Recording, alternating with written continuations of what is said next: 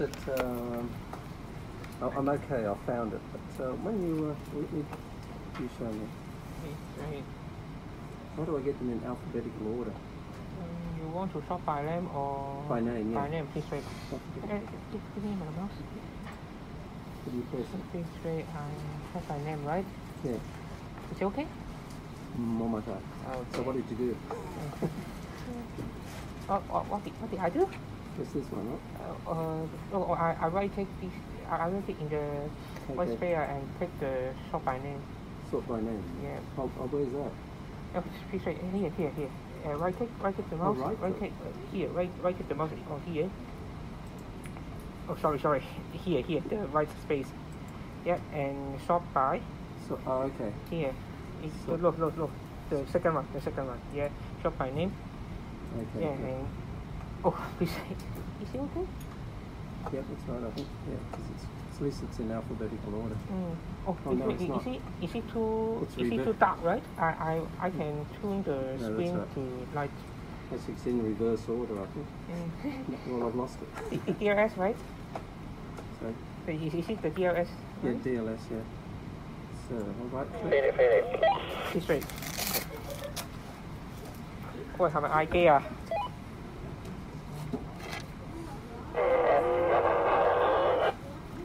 我乜都聽唔到，你可唔可以打我手機啊？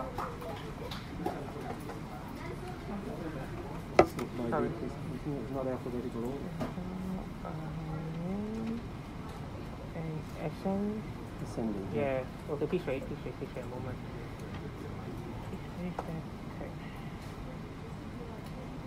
Okay, Maybe. that's better. Yeah. Okay, that's it. Okay. That's better. I wonder I couldn't Okay. see it.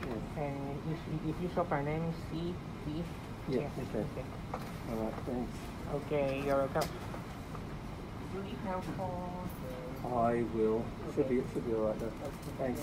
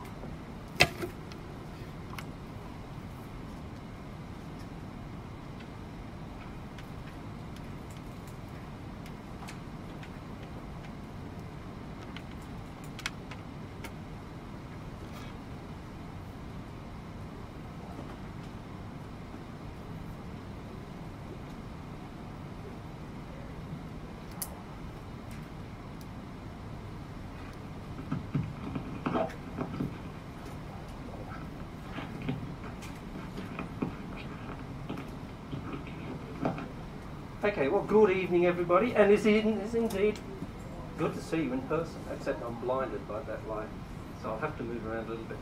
All right, so you're in the right room. Well done, 205, and we're studying obligations. And there's actually two subjects into one here, contract and tort. And by the way, I'm going to drop my mask, otherwise you can't hear me. You're okay, right? 6 feet? I'm fine. I've got a little bit of a stomach bug, so when it comes to the breaks, they may be slightly irregular. So we'll go 7 to 8, 10-minute break, and then we go to 9 o'clock, 10-minute break, and then we go until I collapse, which will be about on time. Okay? Good. So you should all have quite a bit of material, so I hope you brought a big bag with you. 2 course manuals, one on contract law and one on tort law. And also the PowerPoints, right? So you've all got that? Good. So we can all go home now? The course manual, particularly your contract book, is about 100 pages too long, so don't worry about that. Okay. But of course, there are parts in your course manual which are not necessary. Now, when I teach, I normally classify what I'm talking about into 3 categories. So this can warn you about how attentive you should be. When I say must know, that means you should be awake because that's what might come up in the exam. So, I mean, hands up everybody, who's not interested in passing the exam? So I presume, because nobody put the hand up, you're all interested in passing the exam. Good, well done.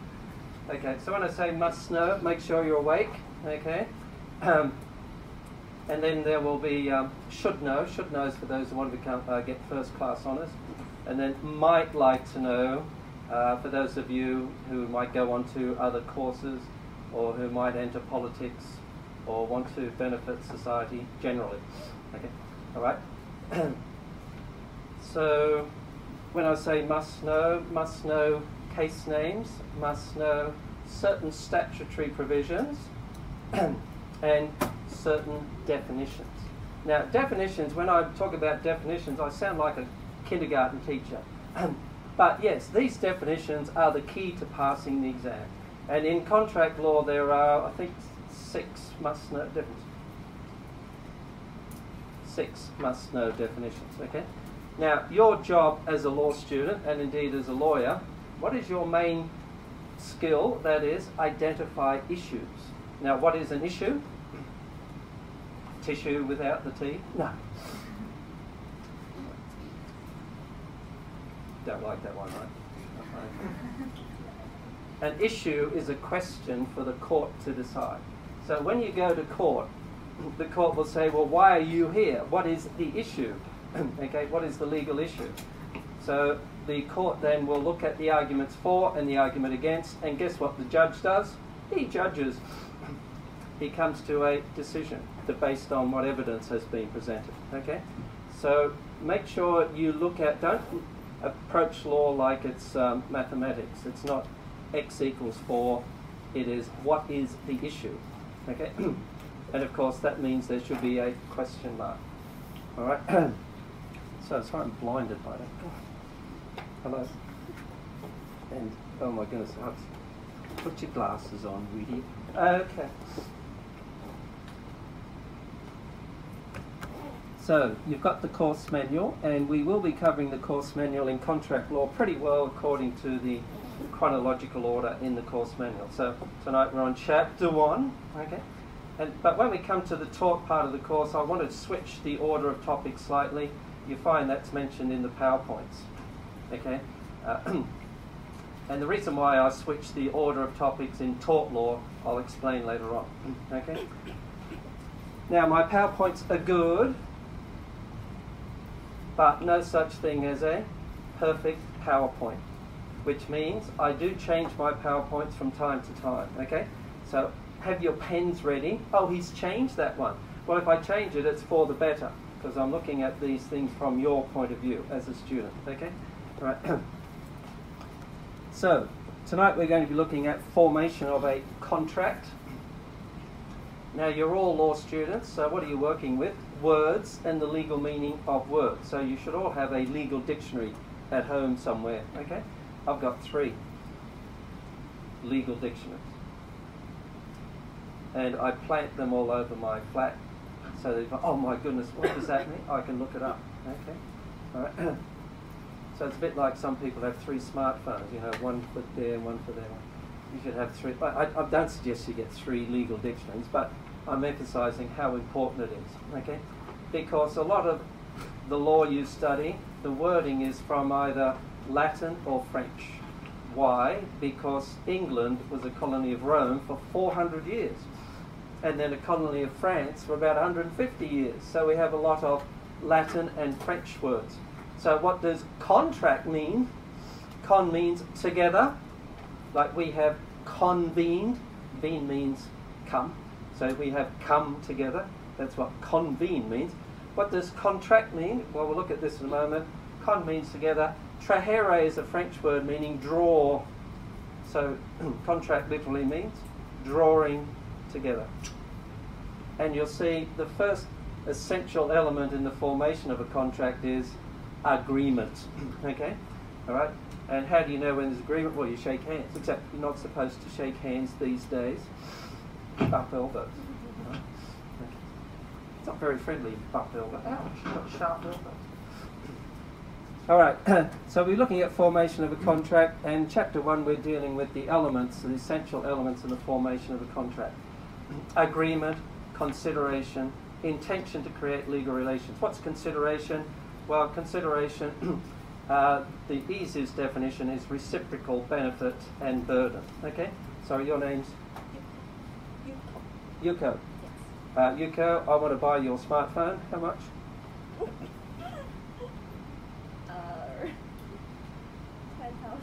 10,000 cents. Okay, good.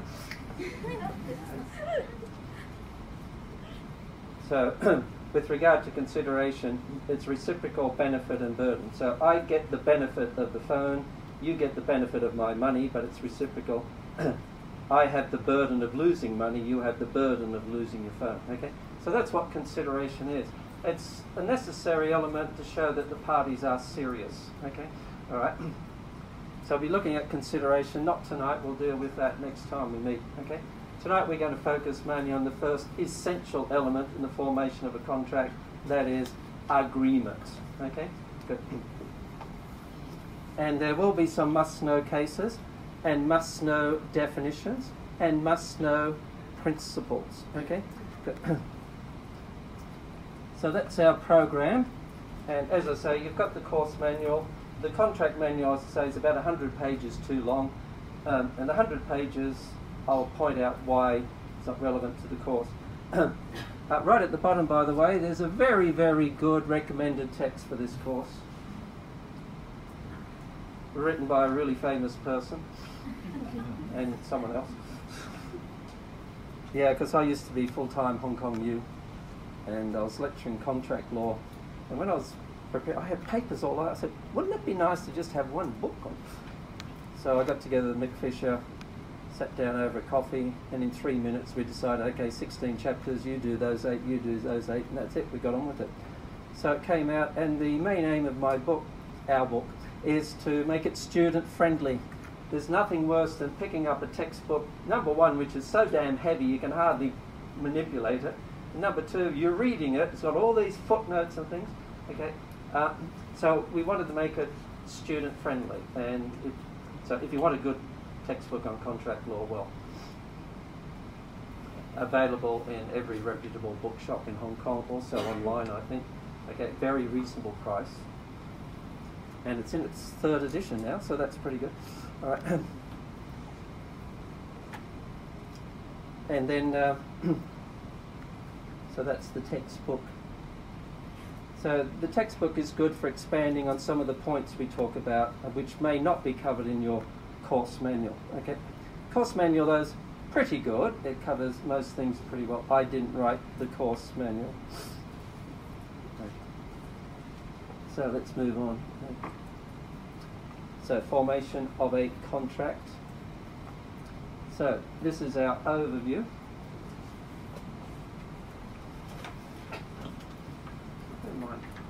Here you are. Here's mine. Okay, so contract, you all know what it is. So somebody says, you're studying contract. Well, what's the contract? Well, literally means drawing together. Yes. How? Okay, by the way, what does the word taut mean? When we get to it. Taut means twist. Okay, so something's gone wrong, so you've got to make it right. Okay, and so when I crack my jokes and you screw up your face, you are contorting your face because it's painful. Right. And we'll look at the similarities and differences between contract and tort soon. Okay. One major difference is that contract duties are in the contract itself, whereas tort duties are fixed by law. Okay. And also, with regard to contract, you can sue for breach of contract. Somebody's not sticking to the terms of the contract. So BCT is breach of contract. And also in contract law, you don't have to prove somebody's at fault. If they haven't performed their duty under the contract, you can sue them for breach of contract. Whereas in tort law, particularly the tort of negligence, it is fault-based. Somebody is at fault. Okay? And also, we'll look at the remedies for breach of contract. The main remedies for breach of contract will be damages. And damages is a remedy at law. Now, when you're studying contract law and tort law, particularly contract law, be aware of the distinction between being at law and in equity. You do need to appreciate the difference, okay? Because if you go along to any court at the moment, at any one time the court will be either wearing its legal hat at law or its equitable hat in equity. Why the difference, and what is the difference? Well, the difference arose that in England in the Middle Ages, the rules of law were quite strict and inflexible, often resulted in injustice. So people were not happy. So who do you complain to? The king or queen, okay? And the king, oh yeah, I think you've got a good argument. I'd go and talk to my man of religion, the Lord Chancellor. And whatever he decides, well, that will be it. Okay? And so the Chancery Division of the High Court arose in England, and they developed their own rules in equity called the maxims of equity. I'm always waiting for somebody to come late, because the first maxim of equity is delay defeats equity. Okay.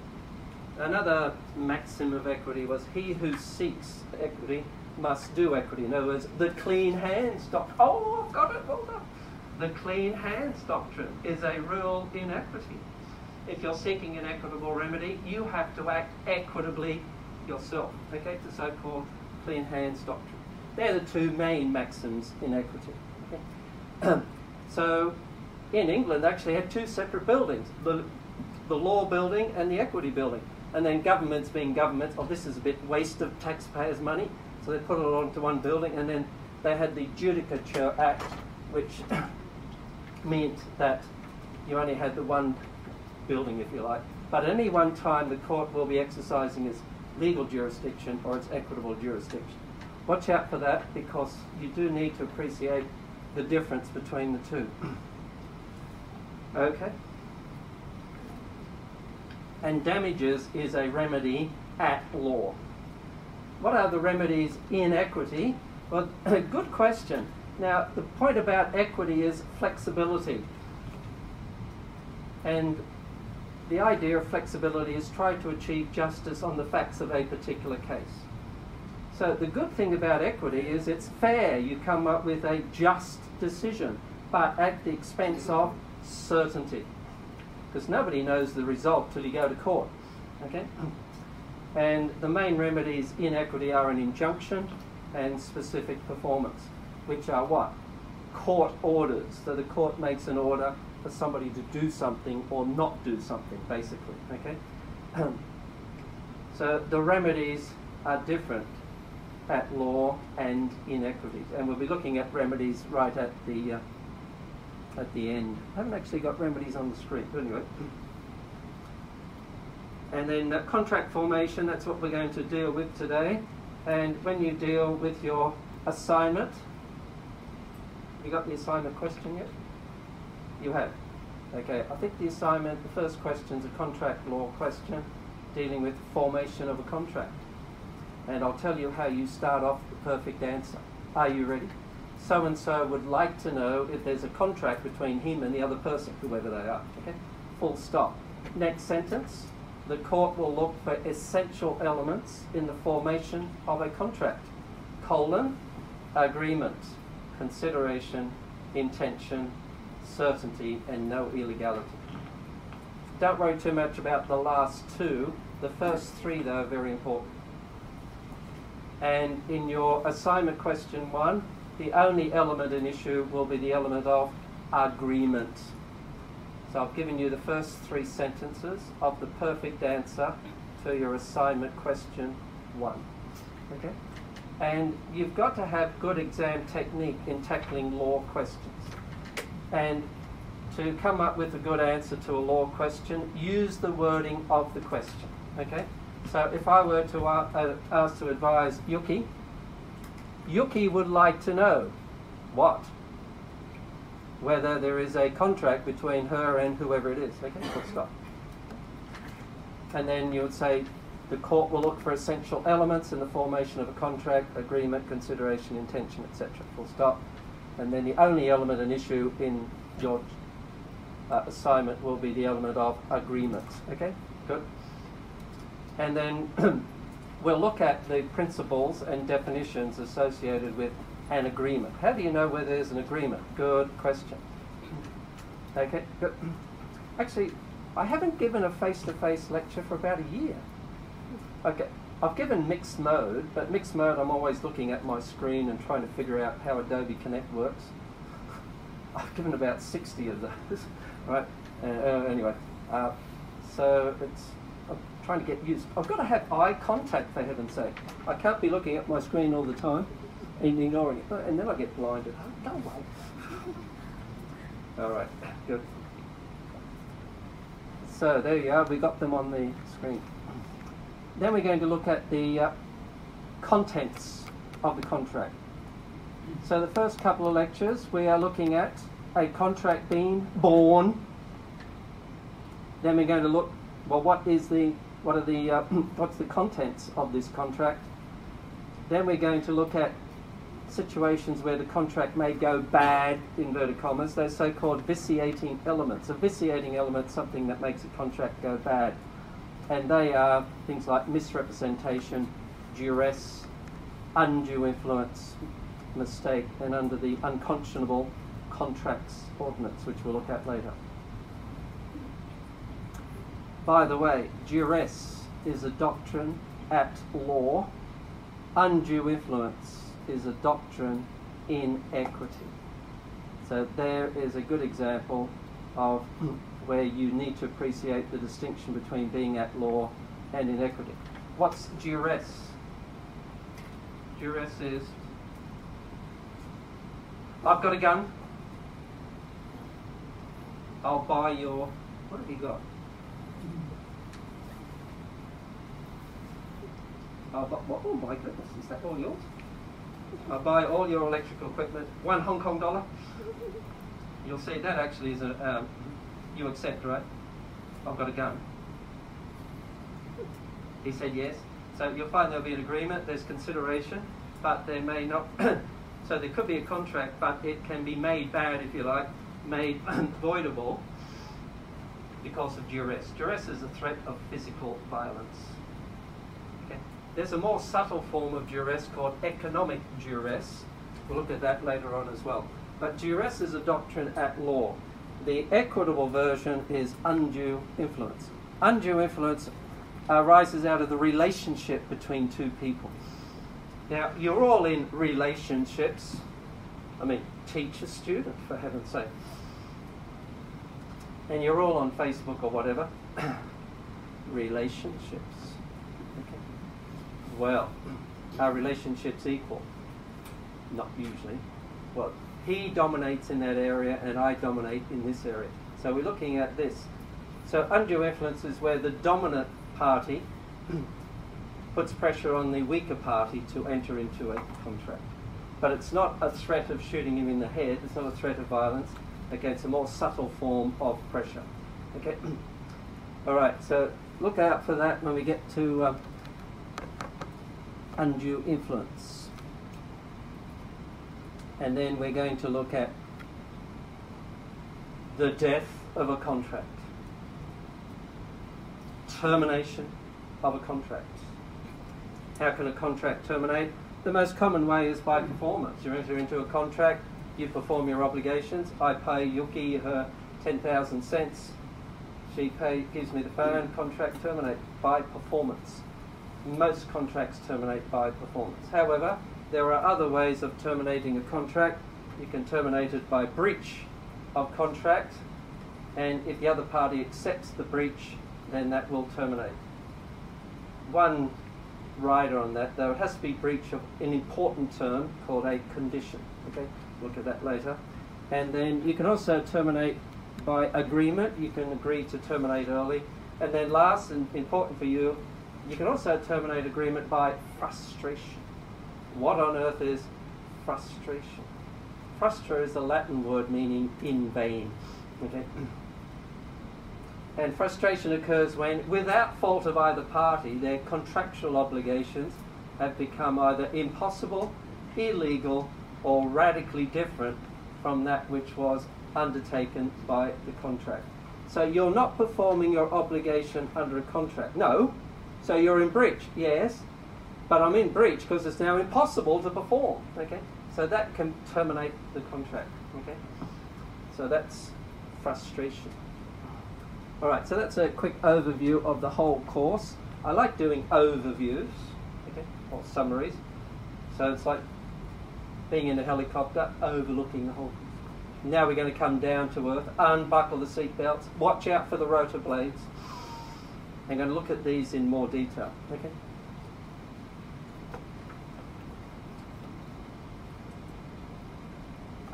In general, function of contract law, well, in contract, a key word is that you have a binding contract. And if you have a binding contract, another word is a valid contract, okay, then you can sue for breach of contract if the other party is not performing their obligations under the contract. So if I don't pay Yuki her 10,000 cents, she can sue me for breach of contract. If she doesn't give me her phone, I can sue her for breach of contract. Also, the idea of freedom of contract. And there's a Latin expression, consensus ad idem, a meeting of the minds. Okay. So that sounds well and good, but there are restrictions on this freedom of contract principle, and they are largely in legislation, which I've got on the screen. CECO, Control of Exemption Clauses Ordinance. We'll look at that a bit later when we look at terms of a contract. What is an exemption clause? An exemption clause is just one clause in a contract, but it seeks to do a very big job. It seeks to act as a defense, well, because it tries to restrict liability for either breach of contract, misrepresentation, or negligence. So it aims to do a very big job. So an exemption clause, one of the must-know definitions when we get to it, an exemption clause is one which seeks to exclude totally or restrict partially liability for either breach of contract, negligence, or misrepresentation. Okay? And usually exemption clauses are put in contracts by suppliers. So they sell you, a smartphone or whatever, and then you might find there's an exemption clause. We will not be liable if your phone catches fire and injures you, type of thing. Okay? Are those enforceable? Good question. Well, the law is usually quick to try and protect you and me against unscrupulous sellers of products, particularly ones that injure us or kill us. And so there are safeguards in place. An exemption clause will not be effective unless it passes three big tests. One will be exemption clause got to be in the contract. That's called incorporation in the contract. Number two, that the wording of the exemption clause covers whatever you're trying to exclude liability for. And number three, it will be caught by the Control of Exemption Clauses Ordinance. So the CECO is a form of consumer protection. And if the CECO applies, it renders an exemption clause either totally void, of no effect at all, or makes it subject to a test called the reasonableness test. Okay? By the way, I use that word reasonable. The word reasonable crops up quite often in law, and it's a very vague term. What do you think is reasonable? Do you think it's reasonable to drop my mask while I'm lecturing? Do you think it's reasonable to turn the air conditioning up so you don't go to sleep? And who decides what is reasonable? The answer is the judge in the particular case. And the law often is worded that way because they want the judge to look at the evidence and then they'll make a decision based on the evidence. So watch out for that word reasonable. Okay.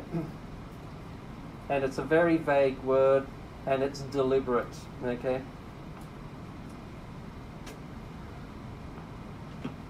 Is the volume of my microphone reasonable? Good. Okay. Okay. Good. It's interesting. Talking about eye contact. With you all got masks on. That's about the only thing I can see for your eyes. Hello. Well, we live in strange, stressful times, don't we? Good time to study contract law and tort law. You say, I'm glad I did that. I had time to do it because I couldn't go out and socialise. So I started reading my law books, and look where it got me. You'll all be successful lawyers making plenty of money later. You'll be successful lawyers because you pass the exams. How are you going to pass the exams? By knowing the must-know definitions, must-know principles, and must-know cases. So as we go through the course, draw up a list of must-know cases, must-know principles, must-know definitions, and I should also add in must-know legislation.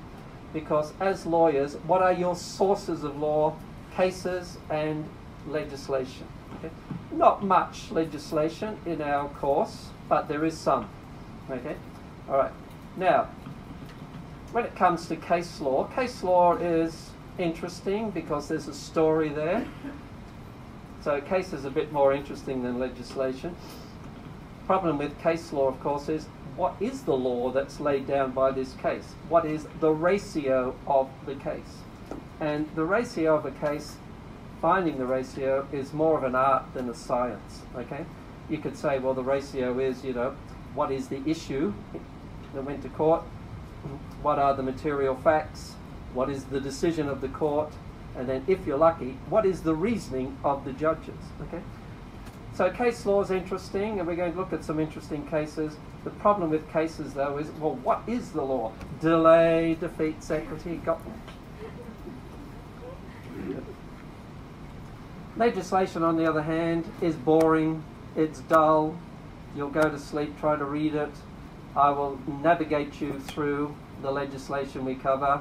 Look out for key words, okay? But legislation, everybody, is tough going, okay? It depends on when it's drafted. If it's been drafted more recently, the wording is a bit easier to follow, okay? But legislation is difficult. But the only way to tackle legislation is to read it. And the advantage is, well, what you read is what the law is, okay? Okay. So the control of exemption clauses ordinance, we'll deal with that when we deal with the contents of a contract, because an exemption clause is just one of the terms in a contract. Okay. And then we're going to deal with the UCO, Unconscionable Contracts Ordinance. It's a very short ordinance, which was enacted in 1985, and it will be must know for you on the course.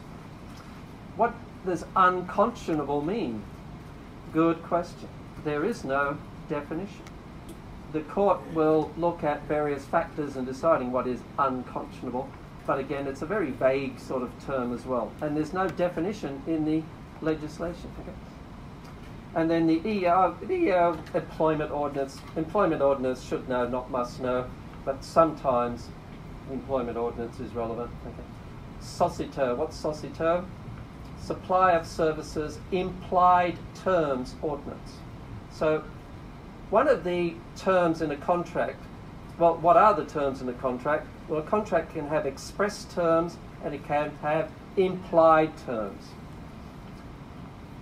So what are implied terms? Well, they are terms which are not actually expressed in the contract but will be implied under certain circumstances. They'll be implied because of a custom, they'll be implied by the courts in certain situations, and they can be implied by legislation, and such as the supply of services implied terms ordinance. So it deals with service contracts. So if you hire somebody to come and fix your air conditioner, then there will be terms implied into that contract. Number one, that the work is done to a reasonable standard, it's a reasonable price, etc. The word reasonable does crop up quite a bit, okay? And it was enacted mainly due to the efforts of Christine Lowe, who's a prominent local legislator person. She was the driving force behind that. So that's supply of services. And then SOGO. What's SOGO? A store in... No! Supply of goods ordinance. And obviously this deals with contracts for the sale of goods. Okay? Which reminds me, when you're dealing with contract law issues, always be conscious of what is the subject matter of the contract, because that will raise different issues. Is it a contract for provision of services? Is it a contract for sale of goods? Is it a contract for payment of a debt? What is it? Okay? All right.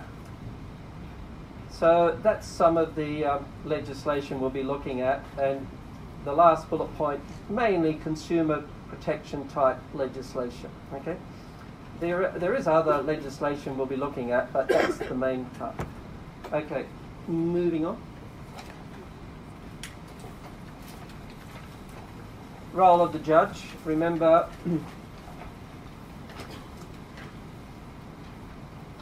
the judge will look at precedent. So when he's deciding a particular case, if the facts are identical to a previous case, then he's bound by the doctrine of precedent to follow that case. So then you need to know what the ratio of the case is, okay? And then this word reasonableness, I've already mentioned. Whenever the word reasonableness is at issue, the person who judges reasonableness will be the judge. And then the role of equity, don't forget the equitable maxims, delay defeats equity, and he who seeks equity must do equity, okay? So every time you're cleaning your hands, which you should do rather regularly, I probably haven't been doing it regularly enough. Why not? Because I've got a stomach bug. Okay. I was thinking, I got something. I don't know what it was. It's not something I ate, because the doctor said, "Did you eat raw fish?" No. I said it must be some sort of infection. Okay, and could be from. I'm okay. Don't worry. I've lost a bit of weight though. I'm a bit leaner than I used to be. But I said, hang on, I'm not going to cancel my first face-to-face class in 12 months just because of some silly bug. Okay. So I'm on medication. My stomach's not too bad. Okay. But I haven't eaten anything for about 3 days. Oh my goodness. But don't worry, I haven't had any coffee either. Coffee's caffeine, right, to keep you awake. And I don't need caffeine to get excited about contract law. No. Okay. Also, there's ideas of fairness and unconscionability. Very vague words. Okay. What is fair? Who knows? Okay. And what is unconscionable? What on earth does that mean? Okay. They are deliberately vague words, and it is that way so that the judge can decide in a particular case.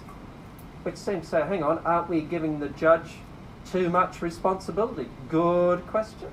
Okay. But judges are very experienced lawyers, okay? They've been around a long time. Hong Kong is a very proud judiciary. Oh, better not get political here. Somebody's recording this, right? Okay. Delete any reference to politics. Okay. The reason why I got into law is because I used to be a tennis coach, and some of my students were lawyers, in fact, high court judges. And they said, what are you going to do? You know, you can't be tennis coach all your life. Yeah, I like to do something with my brain. I already had a science degree. And says, well, why don't you attend this arbitration course?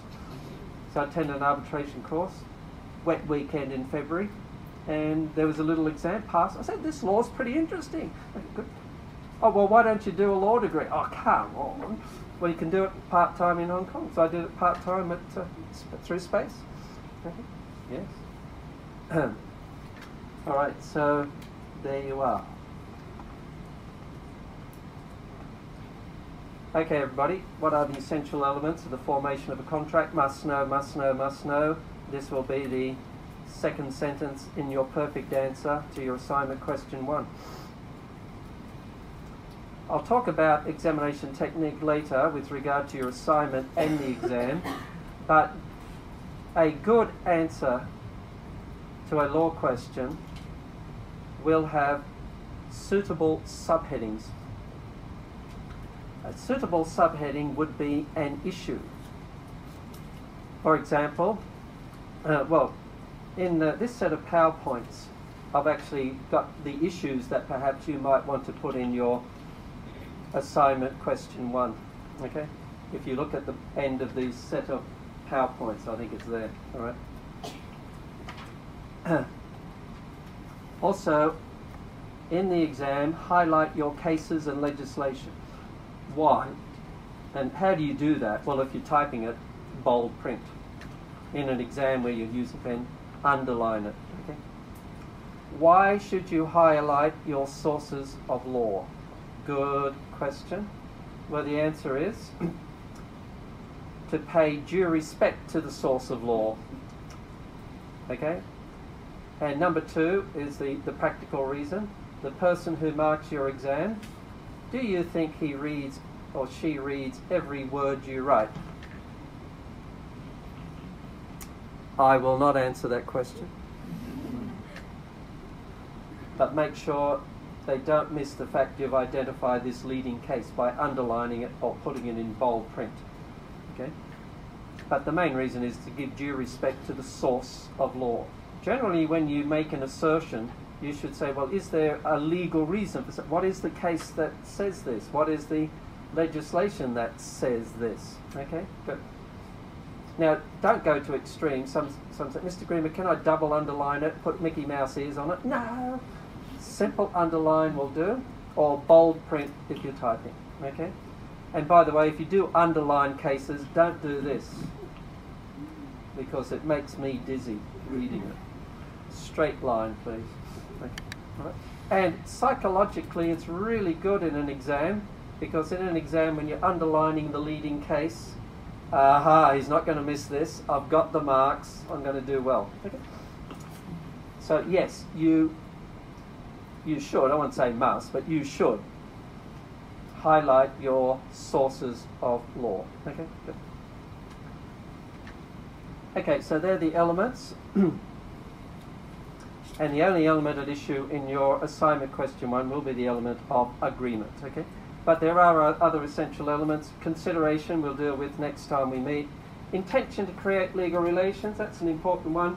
The law distinguishes between domestic contracts and commercial contracts.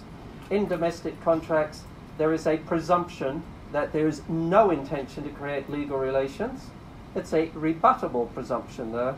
And in commercial contracts, there is a presumption of an intention to create legal relations. Again, a rebuttable presumption. So if you promise your loved one at home, I will wash up the dishes tonight, and you don't do it, can they sue you for breach of contract? Well, they could, but they wouldn't succeed because there would be no intention to create legal relations. Okay. It is a rebuttable presumption, though. If you say, put it in writing, I will wash up the dishes tonight. All right. And then capacity. Capacity refers to mental capacity and legal capacity. We're not really worried too much about mental capacity. Legal capacity means you've got to be age 18. Okay. And then certainty and form. Yes, obviously you can't have a contract where the wording is uncertain. Okay. Also, some contracts have to be in writing. Other contracts have to be by deed. Okay. So some contracts do require a certain level of formality. So that's what we talk about, certainty and form. We're not too worried about the last 2 bullet points on our course, okay? But they are important in practice, and we will focus on the first 3 elements, okay? All right. By the way, if I go over time, throw something at me. So I tend to have a break at 8 o'clock, right? 10-minute break. Okay. Then I've got to decide what drink am I going to have. And I've got my Gatorade. Hang on, let me. What about? Oh, I normally have it. At least I'm not coughing. That's good, isn't it? Nothing worse than listening to somebody who can't stop coughing. All right, where are we? Here's my saviour, everybody. pumpkin soup and Gatorade has kept me alive the last 3 days. Stay there. But I might have some chamomile tea. I believe that's good for upset stomachs. Yeah, it might send me to sleep though, I don't know. Okay. Now everybody, what's on the screen is extremely important. This is your first must-know principle, your first must-know case. And it's called Gibson and Manchester City Council. And in Gibson and the Manchester City Council, the court laid down the principle. How do you know where there is agreement? One of the essential elements in the formation of a contract. Well, the court said, and your course manual is a little bit weak on this, I must say. They sort of touch it a little bit. But what's on the screen, everybody? My PowerPoint is it. Firstly, particularly the first PowerPoint. And the Gibson principle says this: the court will analyse the existence of agreement in terms of offer and acceptance. O is offer, A is acceptance. Unless there are exceptional circumstances. Unless there are exceptional circumstances. Now, must know the case name and must know the level of court, House of Lords. Why? Because in the Court of Appeal, the court came to the opposite conclusion. Lord Denning in the Court of Appeal said, this idea of looking for offer and acceptance is too simplistic, particularly in commercial contracts. And so Denning said, well, whether there's an agreement, let's see, have the parties agreed on the material terms? If they have, you've got agreement. Sounds like a reasonable argument. But he was overturned by the House of Lords, who said, no, no, no, the court will analyse the existence of agreement. By the way, I emphasise the existence of agreement, not contract, existence of agreement. In terms of offer and acceptance, yes, unless there are exceptional circumstances. So the court was giving sort of due deference to Denning by saying, unless there are exceptional circumstances. Okay? All right. Now, what are these exceptional circumstances? Well, probably the best example is Clark and Dunraven, which I don't think is in your course manual, but Trentham and Lucifer, similar sort of case. But in Clark and Dunraven, there was a collision between two yachts. So one yacht owner sued the other yacht owner for breach of contract. But was there an agreement between the two yacht owners? Well, they'd never met. So how could there be offer and acceptance? And the court said, well, no, there is an agreement because they were both bound by the rules of the yacht club. Okay, so Clark and Dunraven is a good example of what we call exceptional circumstances. Okay, all right. And the others are less important cases. All right. Kalimpex is a Hong Kong first instance decision which says the same thing. But the must-know principle, must-know is, and usually I get somebody to repeat it for me because it's so important, and highlight it one way or another. Okay. Your first must-know principle on this course is the Gibson principle. The court will analyse the existence of agreement. How? In terms of offer and acceptance, good, unless there are exceptional circumstances. So I should tape record that and keep playing it over and over again because that's very, very important. That is must know, must know. Which begs the question, well, what is an offer and what is acceptance? Okay. Well, not defined in any statute or case law, but some textbooks touch on this a little bit. Trital, for example, which is a very renowned book on contract law. Trital is a very difficult book to read, okay, but it has a definition something like this. An offer is an indication of a willingness to be bound on certain terms. An indication of a willingness to be bound on certain terms. Okay. Sorry, your name's Doris. I might buy your bag for a good price. Is that an offer? Indication, orally. Willing to be bound? Might. Good price? Is that certain enough? No, that's not an offer. Okay. Doris, I will buy your bag, that one there, for 100 Hong Kong dollars. That's an offer. An indication orally, willing to be bound on certain terms. What terms are certain? The subject matter is certain, and the price is certain. Okay, good. And acceptance. Remember, agreement, contract means meeting at the line, so acceptance means the acceptance must match the offer, so to speak. So let's say, Doris, I'm 100 Hong Kong dollars. What might you reply? It's okay. Did you hear that? $100. This is from Shamshu Pub. Well, if Doris upped the price to $1,000, is she accepting my offer? No. She would be making a counter offer. Okay? So acceptance must match the offer. So acceptance is final. No more negotiation. And unqualified. You don't change any of the terms. Assent or agreement to the terms of the offer. Okay? So there are two must-know definitions and one principle we have covered tonight. Aren't you glad you came? So when you go home tonight, in your mind, in your bag, you'll have one, well, at least two must-know definitions. And there are only 6 for contract, so that's pretty good. And one must-know principle. Now, these definitions and principles are really, really useful tools. Why? Because they help you identify issues. Okay?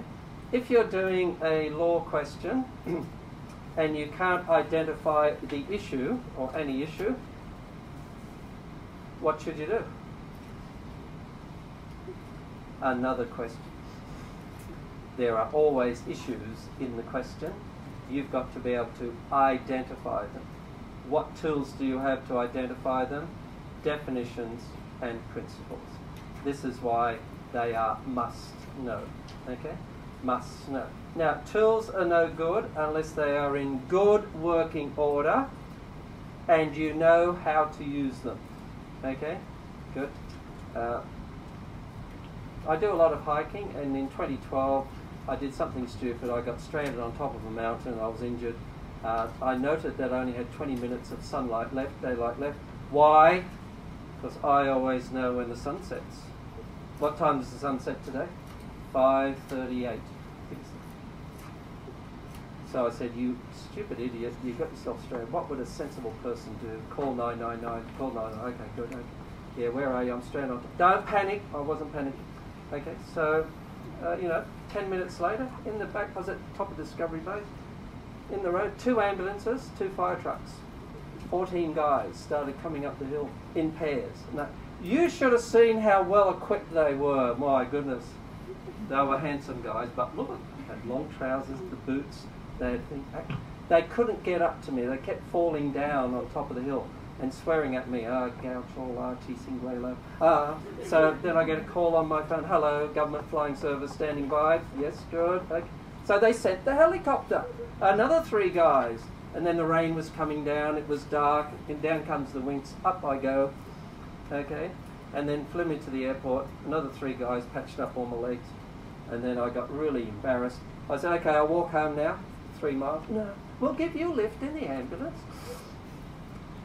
So I got rescued by 20 guys and it cost me nothing. But these people had the gear, they had the equipment, they had the tools. They were in good working order. Thank God that winch was in good working order. And they knew how to use them, okay? So you've got tools on this course. You've got definitions and you've got principles. And yes, it's memory work, yes. But if you want to do well in the exam, know these definitions. And not just know them, know what they mean. Okay? Good. Enough about that.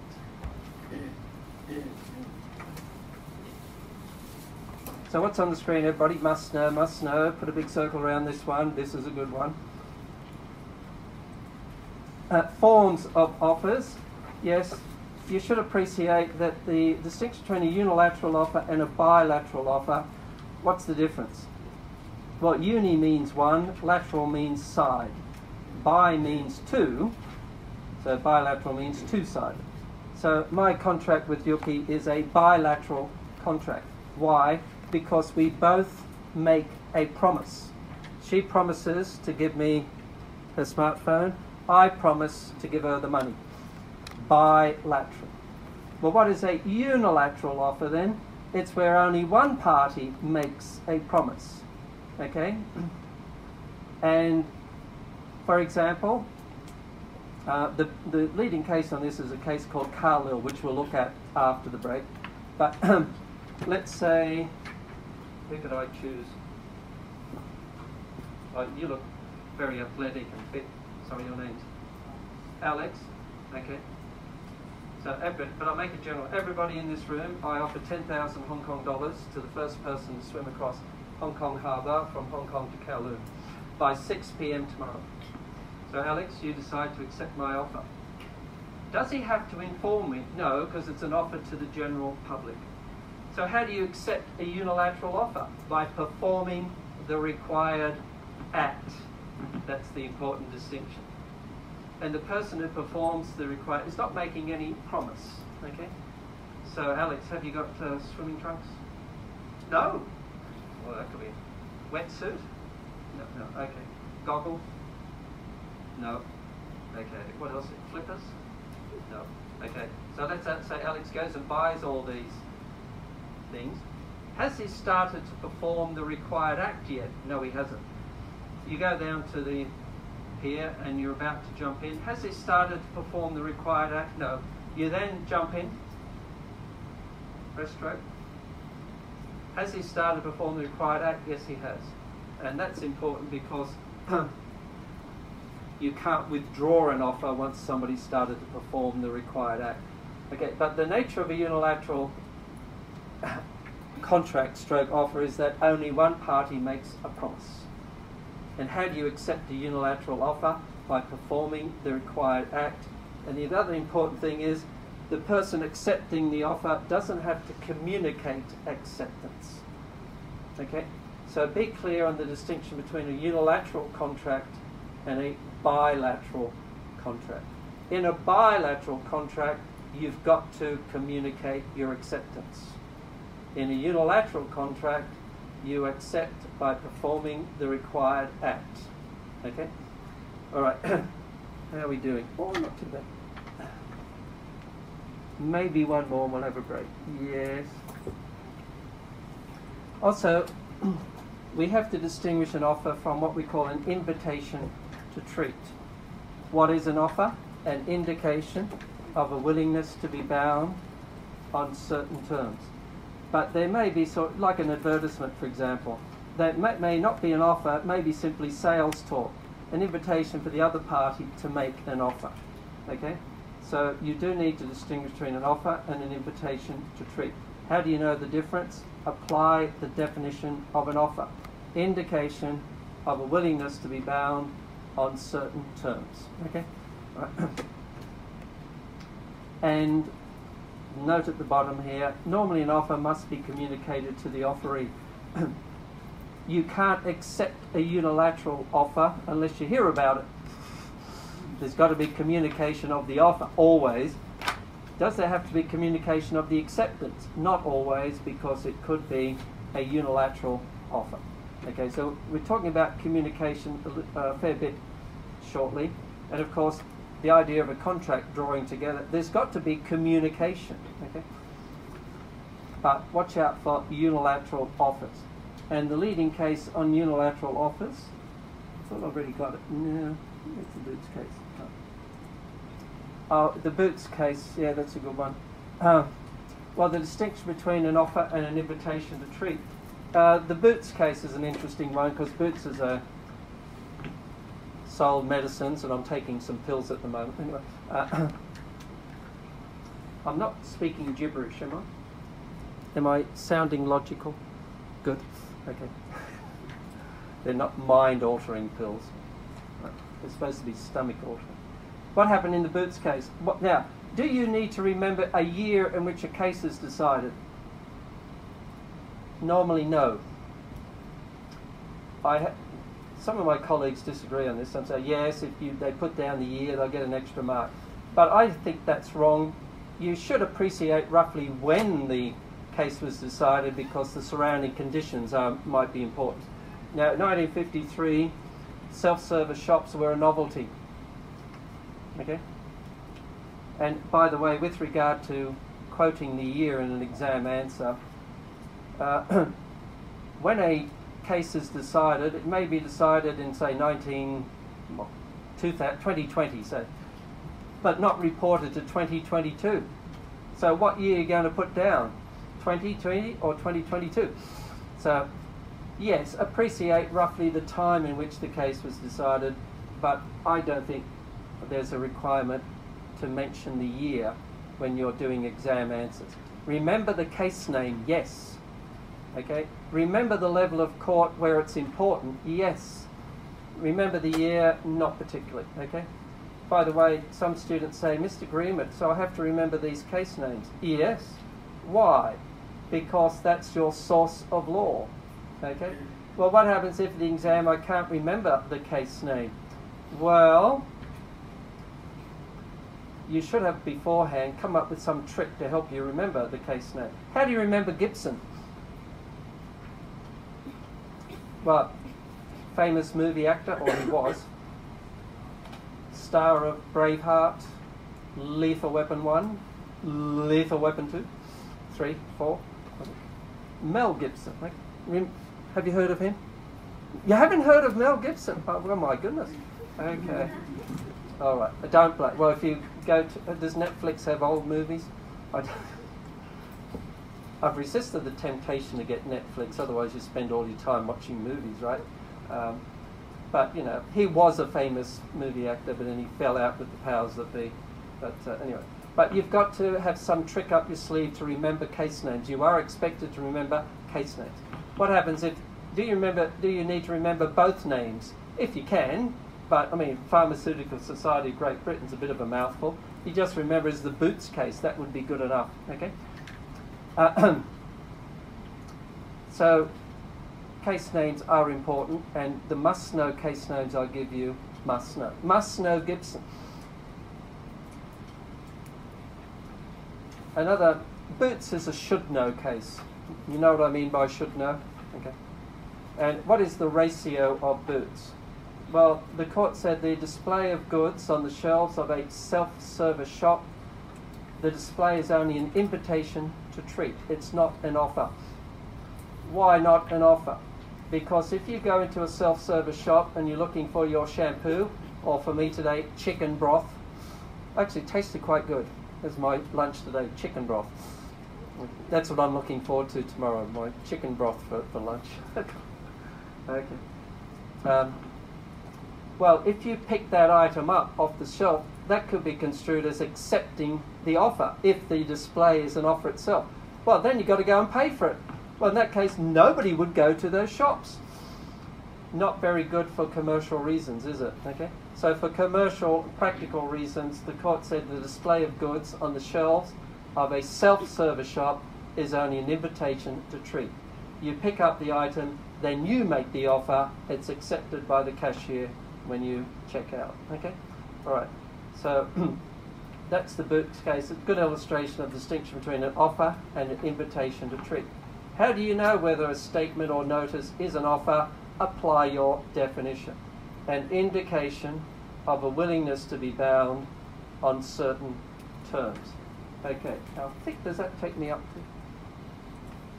to? Yes. Takes me up.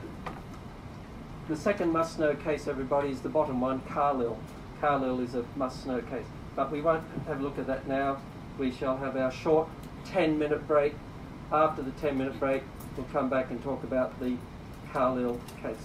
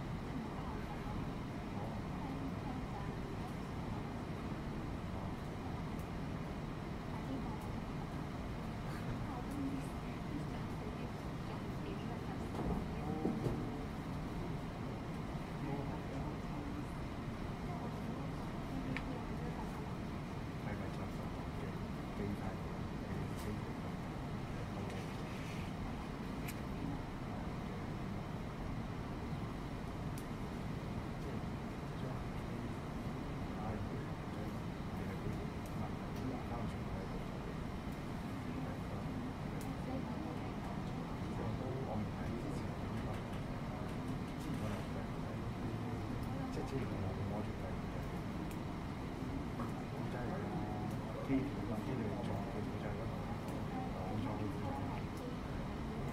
攞咗咁就係嗰個真係真。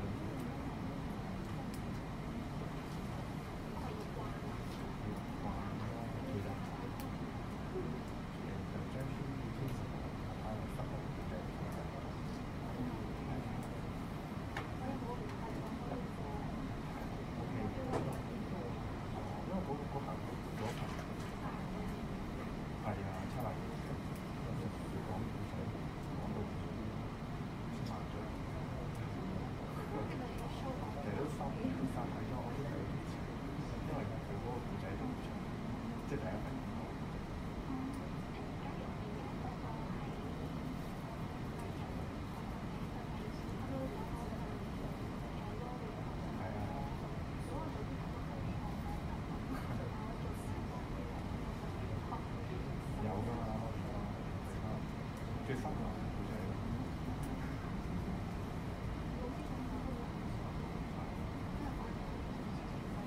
講咗佢將 slide 發，佢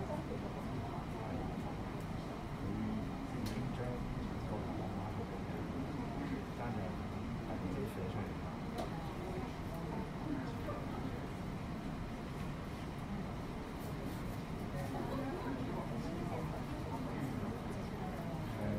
又係咯，但係都好難，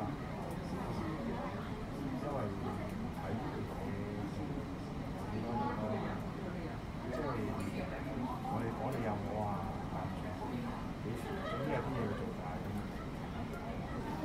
有人問我做得唔得，但係做唔晒唔覺得我，所以好難講。即係有啲做晒都有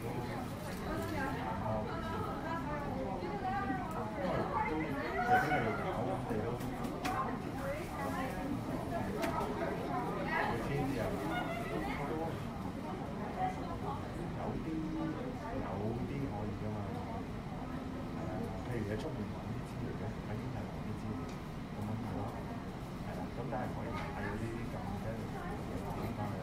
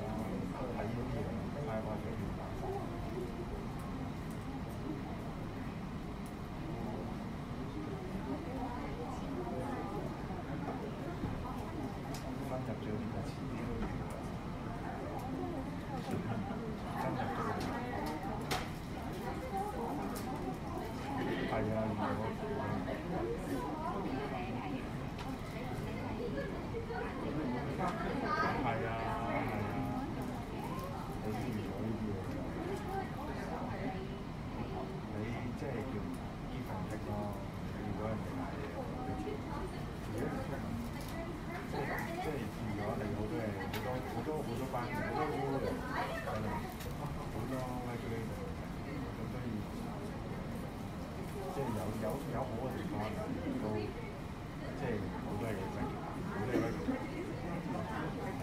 即係你行一步都要諗啊！即係有陣時有啲嘢生活係可能，同埋你好多係佢成日灌輸你好多咩觀念，然後即係做得呢樣，做得呢樣，做得呢樣，做得呢樣，咁如果你會做一樣嘢，嘅心態就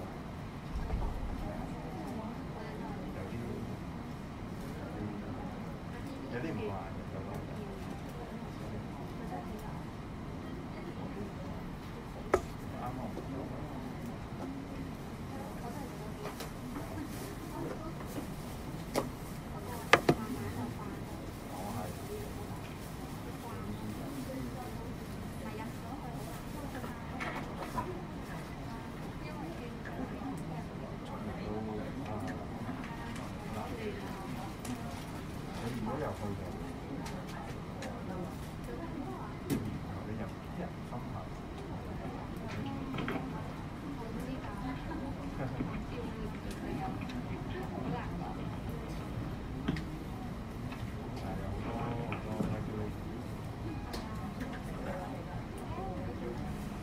Okay, so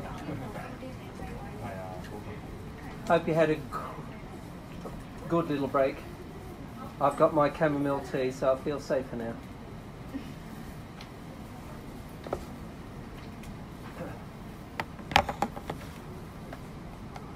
Okay, so what have we learned so far today? Well, quite a lot, okay?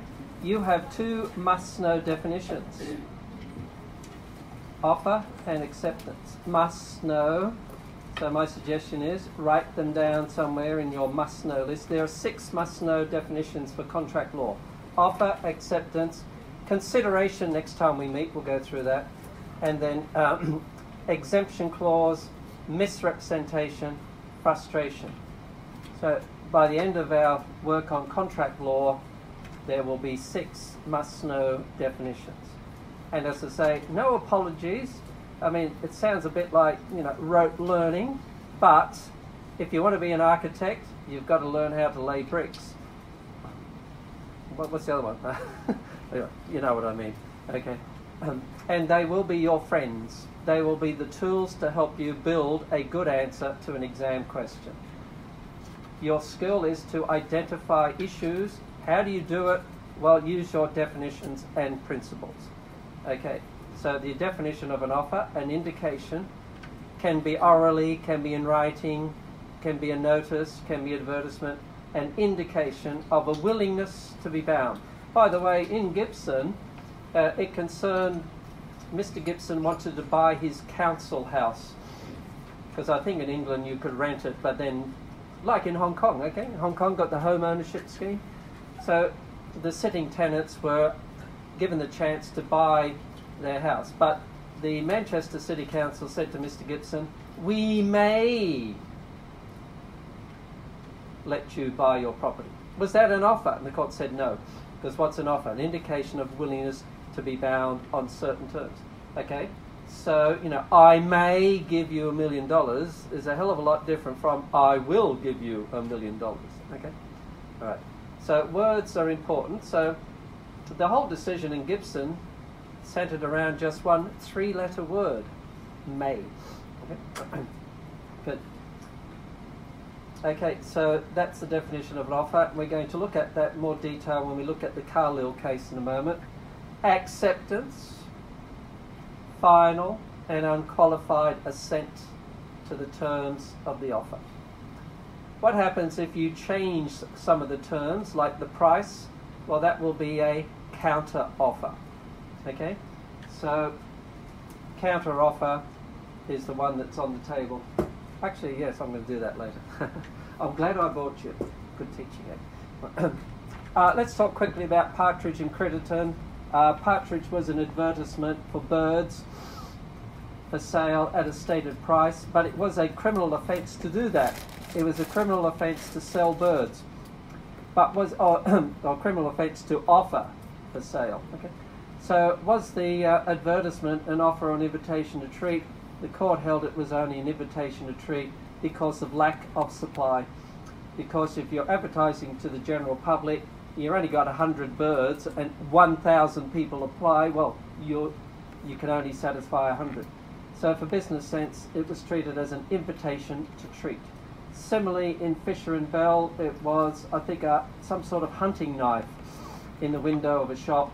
It was illegal to offer such a knife for sale. Okay, but the court said it wasn't an offer, it was only an invitation to treat. Okay, so good. So look how useful your definition of an offer is. It helps explain those cases. Now, let's talk about Carlyle. Carlyle, interesting case, particularly in these days of COVID-19. Well, back in the 1893, there was a lot of flu going around. And the Carbolic Smoke Ball Company says, use our smoke ball, and if you catch the flu, we will pay you £100, which is a lot of money, way back in the late 1800s. Now, Mrs. Carlyle accepted the offer. It was a unilateral offer because Mrs. Carlyle didn't communicate her acceptance. She simply performed the required act. She used the smoke ball according to the instructions, so that was her performance, and she caught the flu. So So she sued the smoke ball company for breach of contract. But was there an agreement? Was the advertisement an offer or just an invitation to treat? Well, the court said it was an offer. Why? An offer is, everybody, indication by advertisement, willing to be bound. Now, the court looked at the wording of the advertisement and they said, in order to show our sincerity, we have deposited £1,000 in the Allied Dunbar Bank. They are serious. They are willing to be bound. Okay? On certain terms. Now, the defendant in Carlisle had a very good argument. They said not all the terms are certain. In particular, what is the period for catching the flu and still being able to claim the reward? Is it while you're actually using the smoke ball during the period of the pandemic, or was it for a reasonable period afterwards? Well, the court said, well, it's either while you're actually using it or for a reasonable period after use. And what is reasonable is clear enough because we can bring in expert medical evidence to show us what that reasonable period would be. Okay? Good argument, but it failed. Okay? The court found it was certain enough. Okay? So look how useful your definition of an offer is. It explains a very famous case of Carlisle. The issue in Carlisle was that advertisement, an offer or an invitation to treat.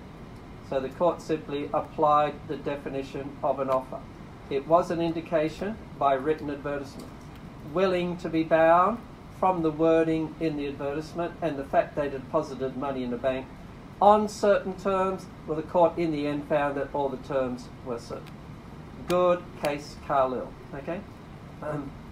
And Carlisle's, I'd say, a must-know case because it's a good case on a unilateral offer. Okay? And I mean, it's sort of topical today, isn't it? I wonder if Pfizer and Moderna are coming out with a smoke ball for COVID-19. Seems, why would you smoke a smoke ball? You'd probably end up with tuberculosis instead. Anyway, that was the 19th. Thank God we've got modern medicine, okay?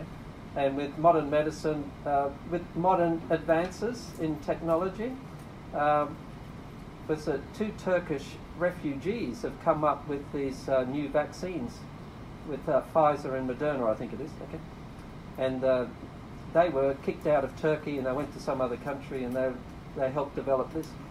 It's interesting, famous people get kicked out of countries, they go to another country, and because they're able to freely explore whatever they want to explore, they come up with these inventions, like Einstein. Although the atomic bomb wasn't a great result, was it? The theory of relativity. Anyway, I better not get political. All right, okay. Sales of land, should know this, not must know. Obviously, when it comes to the subject matter, land is very valuable asset. So the courts are more strict, if you like, in interpreting whether there's actually a contract or not. A very old case of Harvey and Facey, a telegram indicating lowest price, prepared to sell land, that was held to be only an invitation to treat. Because land is such a valuable asset, and some contracts require a certain level of formality.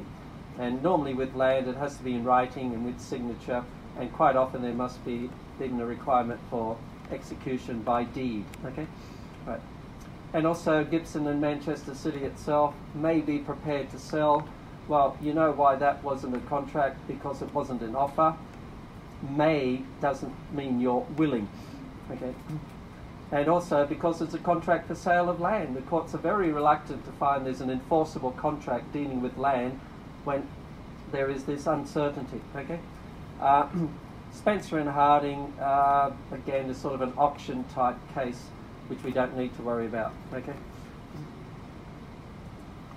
But the general point, everybody, is when you're dealing with contract law issues, there are actually three things to note: parties, property, price.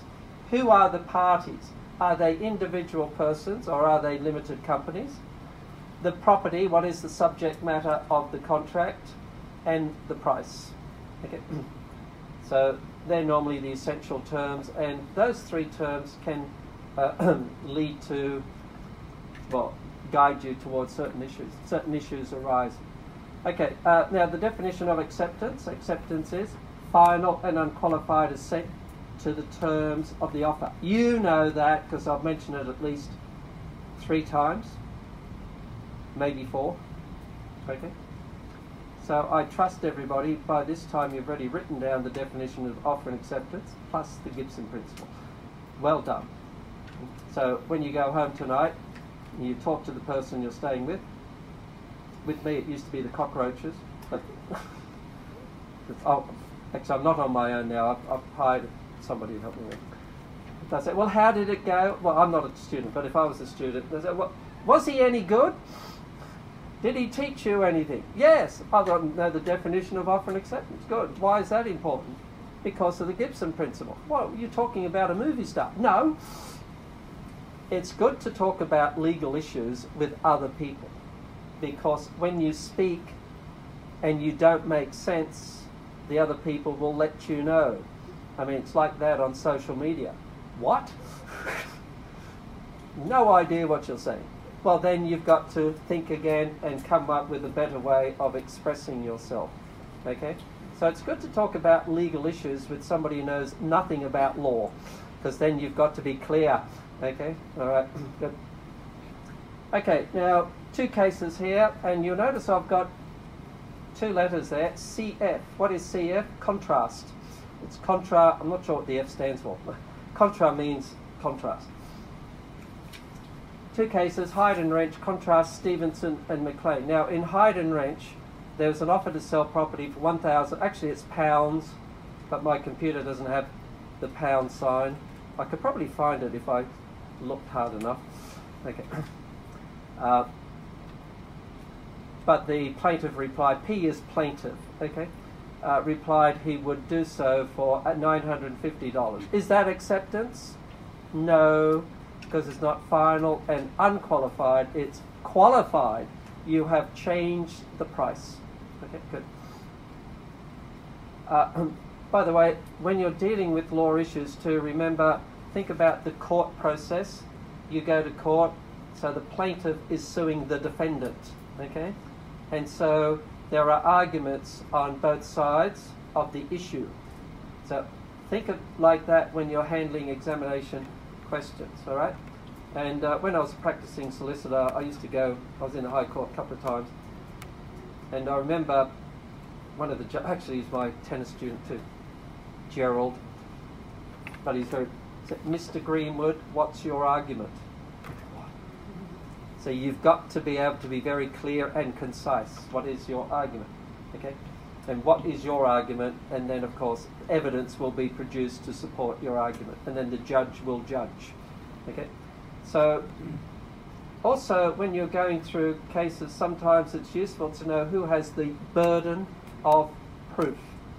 And the burden of proof is normally summed up in the expression, he who asserts, A-S-S-E-R-T-S, he who asserts must prove. So if you're alleging breach of contract, you've got the burden of proving breach of contract. Okay? And in civil actions, the standard of proof is on the balance of probabilities. What do you mean by the balance of probabilities? More likely than not. Okay? Now, the court's not going to give you a figure, 51%, 49, but it is a lower standard than the criminal standard of proof. The criminal standard of proof is beyond reasonable doubt. So it's a higher standard in criminal cases, all right? So it can quite often happen that evidence of a criminal conviction can be used as evidence in a civil action. And that's very strong evidence. The word that's often used is cogent evidence, C-O-G-E-N-T. Cogent evidence is really, really strong evidence. Okay? So evidence of a relevant criminal conviction in a civil action is very cogent evidence. Okay? I remember I was before a magistrate in Shan Chu Po before they closed the magistracy. No, and I went in, one in front of a magistrate who was an Englishman, very strict. I'm not English. As I said to one of them, I'm Australian. But I've been in Hong Kong so long, I've lost my accent a bit. Why? Because when I first came to Hong Kong, nobody understood me. So I have to start speaking like an Englishman. By the way, I think I've been in Hong Kong longer than just about anybody in this room. 45 years. I thought I'd last 18 months and I'm still here. Now I can't leave Hong Kong anyways. You know, whatever. Yeah, no, Hong Kong's a great place. I mean, fantastic. I mean, whenever you're down in Hong Kong, there's usually something to lift you up, like a helicopter. And then when you're down again, something to lift you up, like a job offer, okay? So, and Hong Kong people are great, okay? Some of my best friends were actually people from Hong Kong who emigrated to Sydney, and that's how I came to Hong Kong. Don't tell them their life story, you're supposed to be teaching contract law. But anyway, so, what am I talking about? I'm digressing. Yes, cogent evidence, yeah. So I went before this magistrate and he said, Mr. Greenwood, I don't believe a word you say. Why? Because my evidence was only oral. I mean, that was a bit, somebody said, don't believe anything. That's a bit of a, that really knocks you down a bit. And then in another case, I turned up in court, I had all my papers lined up, I presented my evidence. Here's this first paper, then this paper. Mr. Greenwood, my goodness, how impressive. How long have you... Now, of course, that's not directly related to you on this course, but you should appreciate that when we're talking about these cases, they go to court.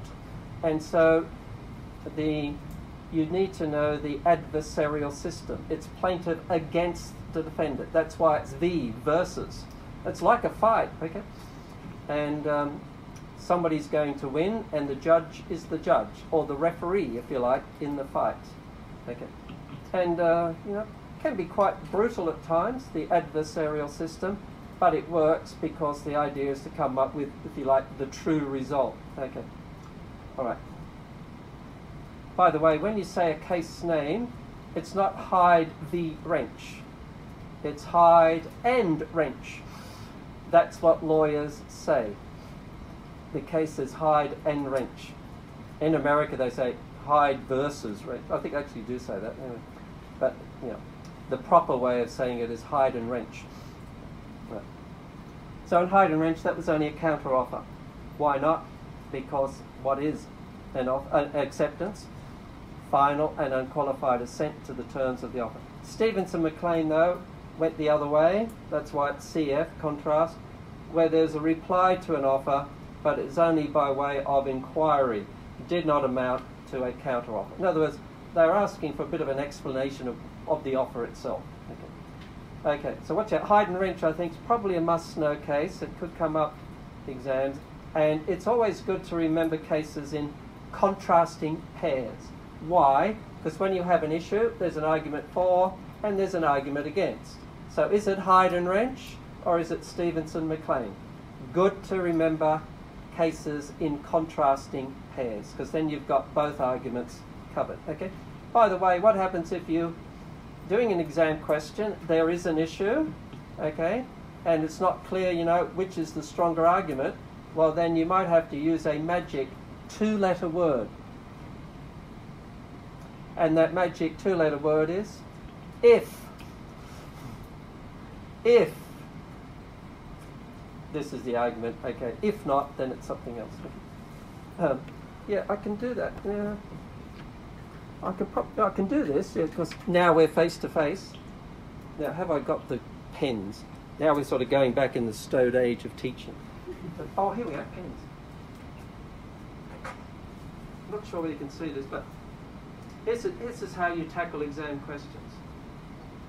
So let's say you're in an exam and the main issue, is in your assignment question 1. And the issue, is there a contract between A and B, all right? So, of course, you write down all the elements of a contract. You find that the only element in issue is agreement. Well, then, of course, you start off with Gibson.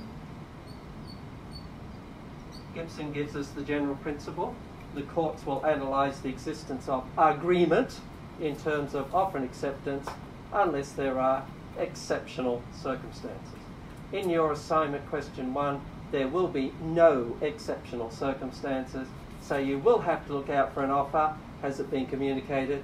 You will have to look out for an acceptance. Has it been communicated? Okay? So we go up here. So that could be the first issue. Is a statement made an offer or an invitation to treat? And then you might go on to another issue. Is there acceptance or is there a counter offer? Okay. So that looks a little bit like what? A tree, right? Got nothing to do with my name. A tree. Look more. So in an exam question, your main aim is to identify issues, argue both sides, but everybody, examination technique means come to a decision which enables you to carry on your answer, okay? And use your magic 2-letter word, if. And normally the more issues you can identify, the taller your tree grows, which means the more fruit the tree produces in the form of marks to you. Okay? All right. So, sorry, I suppose I could turn on the lights. You can have a look at that at the break if you like.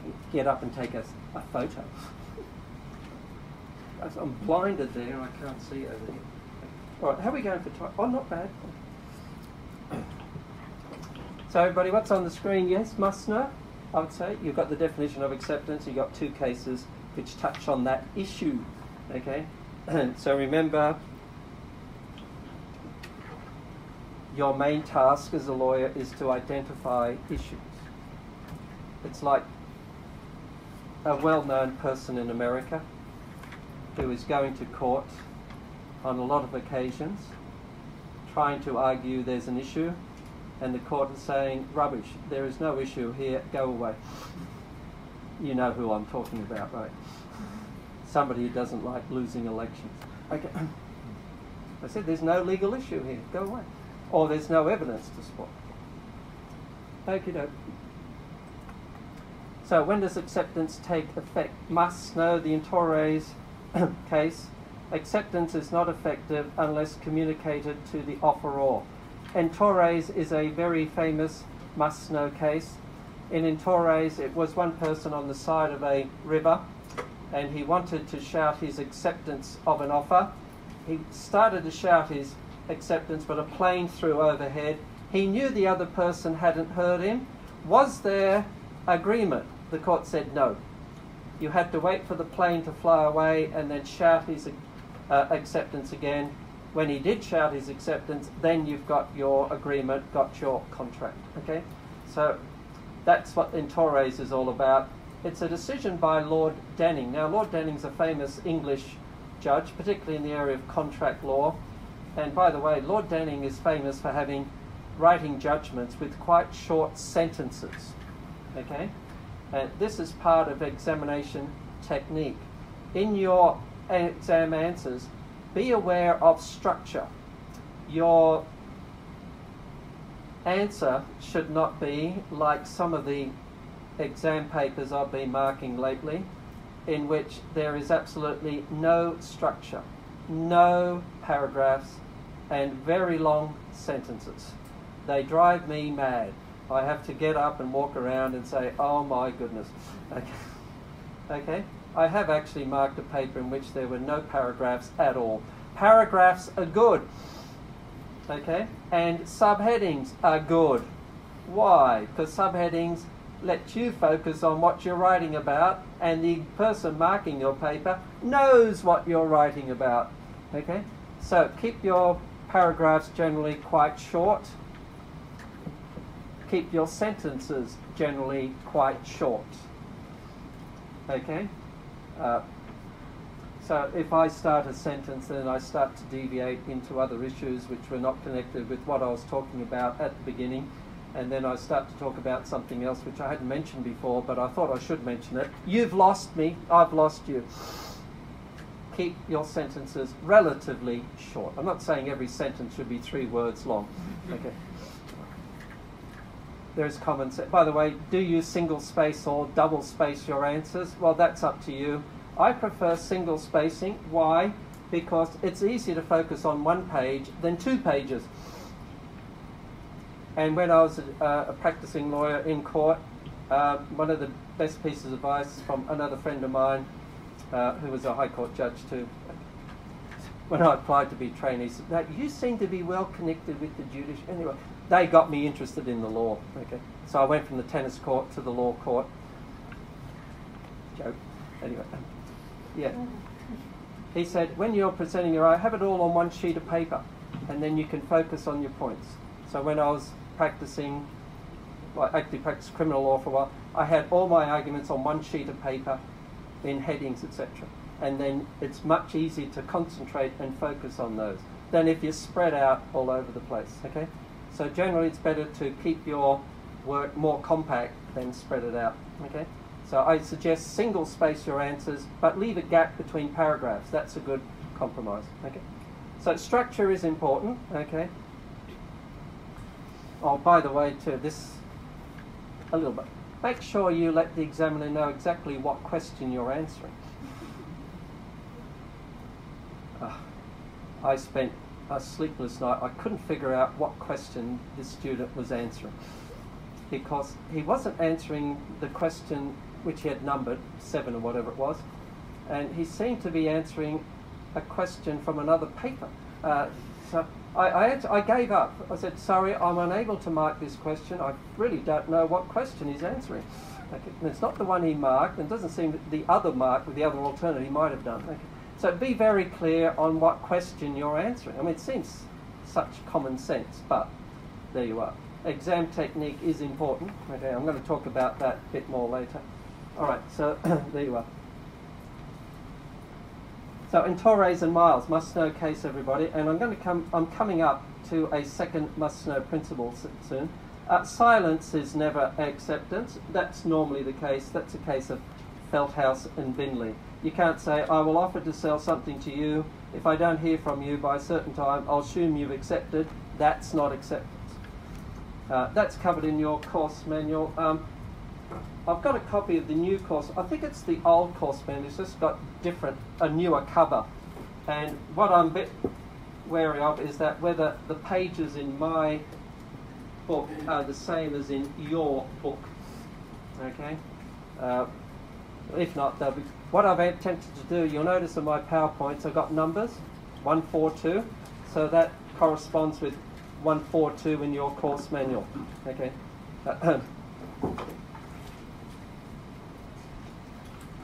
For example, Carlyle is mentioned in your course manual on page 16, Partridge and Critterton 15, Fisher and Bell 13, Carlyle 16. Okay. Right. Feldhaus and Bindley's on page 22. And if I were you, as I go through the must-know cases, get out your favourite colour highlighter and highlight the must-know case. As I say, the course manual is a little bit weak on Gibson. The Gibson principle should have been spelt out a bit more clearly. But you know what the Gibson principle is, don't you? The court will analyse the existence of agreements. How? In terms of offer and acceptance. All the time? Unless there are exceptional circumstances. Must know. Okay?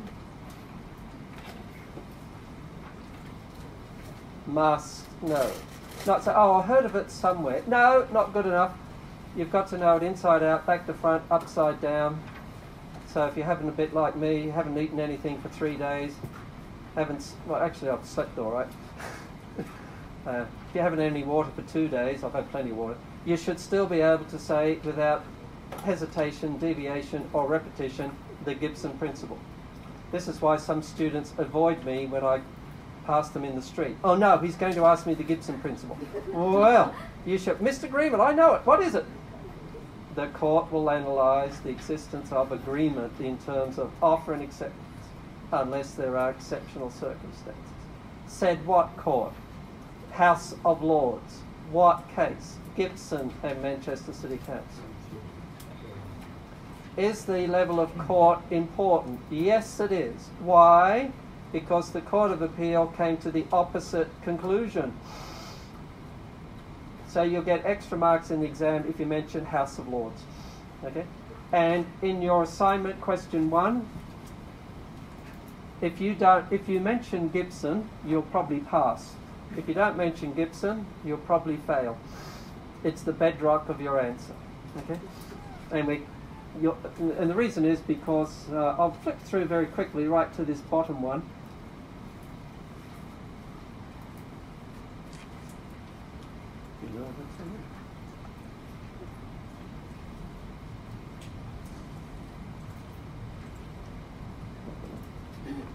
Ta-da! This is how you answer questions on formation of a contract, particularly when the only element in issue is agreement. What do you start off with? You state the Gibson principle first, because that sets it up for you. Because then you have to identify, is there an offer? Has it been communicated to the offeror? Is there acceptance? Has that been communicated to the offeror before withdrawal? Before withdrawal, we're going to cover that soon, but when you make an offer, here's my offer on the table. I can withdraw my offer any time before acceptance. So perhaps, gentlemen, sorry, your name, second row. Tom? Tommy. Tommy, here's my offer on the table. Now, to accept my offer, Tommy will come out to the table and pick up the bottle. Are you ready, Tommy?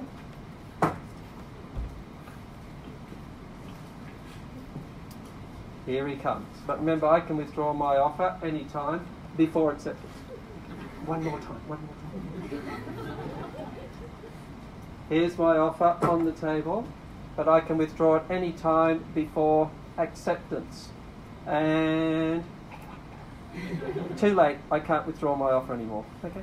Give me back my bottle.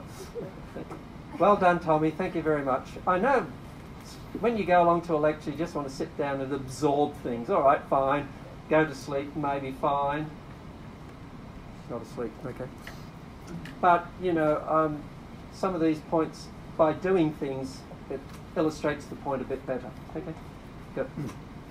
So there it is. That's how you answer. And, of course, we haven't quite covered particularly the last point. We're coming there. Okay. But that's where we're heading. And sometimes it's good to look ahead, see where we're going to end up. So this is a very important PowerPoint. Okay, but now I've got to go back.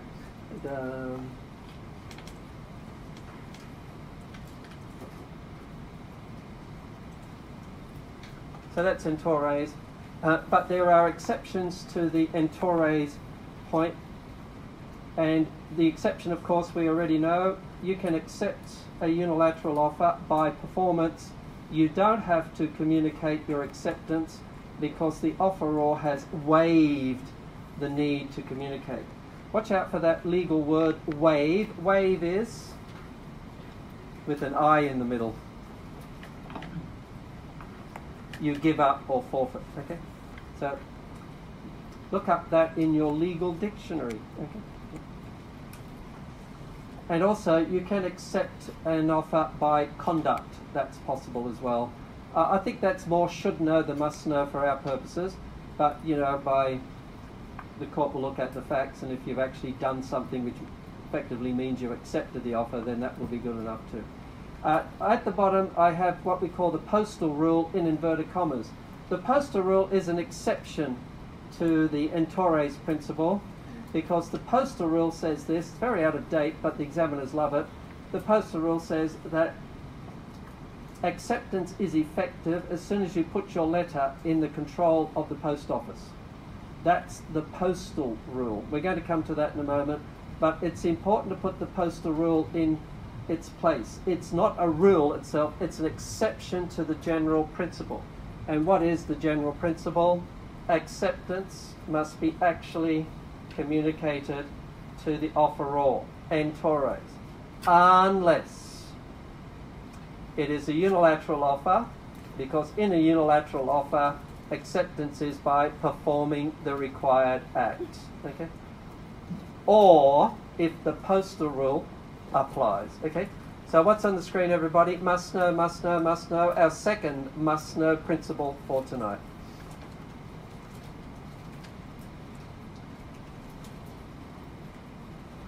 So we do need to look at the postal rule though, because it is must know for the exam. It could come up in your exam. There's part A, part B. Part A, there are 5 questions carrying 20 marks. You do 3, so that's 60 marks for part A. Part B, 2 questions carrying 40 marks, but you only do 1, so that's the other 40. And the 2 questions in part B, one will be a contract question, one will be a taught question. By the way, some students say, oh, that's I mean I only need to study the contract part of the course to pass. That's a mistake. Okay. All right. Okay. So what's on the screen, everybody? Must know, must know. Our second must know principle for tonight. What's our first must know principle? The Gibson principle. The court will analyse the existence of agreements in terms of offer and acceptance all the time, unless there are exceptional circumstances. Said what court? House of Lords. What case? Gibson. Okay, good. I know some of you are saying, Mr. Greenwood, you're talking a bit too fast, and I appreciate that. Okay, but I get so excited. It's hard to slow down when you're excited. But when we come to the important points, you'll get it. Okay, and if you don't remember the Gibson principle, everybody, I'll give up. Tear my hair out. What else? Bang my head against the wall. Swim across Hong Kong Harbour. All right, okay. Must know, must know. Okay. As I say, it is memory work, yes, but it's absolutely necessary memory work, yes. And you'll be glad you've got these tools when you're in the exam, because generally the second line of your answer will be a definition or principle. And that sets up your answer quite nicely, okay? Good. So they are your friends to guide you to examination success, okay? And friends are good. Friends will help you, okay? Right, good. But remember, tools, friends, should we equate a friend with a tool? No. But tools are no good unless they're in good working order and you know how to use them, okay? Good. Remember in Carlisle, was that advertisement an offer or an invitation, a treat? Well, apply your definition. Indication, yeah, how? Written. Willing to be bound, yes, because they said they were serious. How do you know? Because they used the word in order to show our sincerity. And they deposited money in the bank. And then, of course, on certain terms, good argument. By the way, what does the word sincere mean? That's a good one. One of my favourite websites is Etymoline, E-T-Y-M-O-L-I-N-E. In Etymoline, it gives you the derivation of words. So what does sincere mean? Sin means without.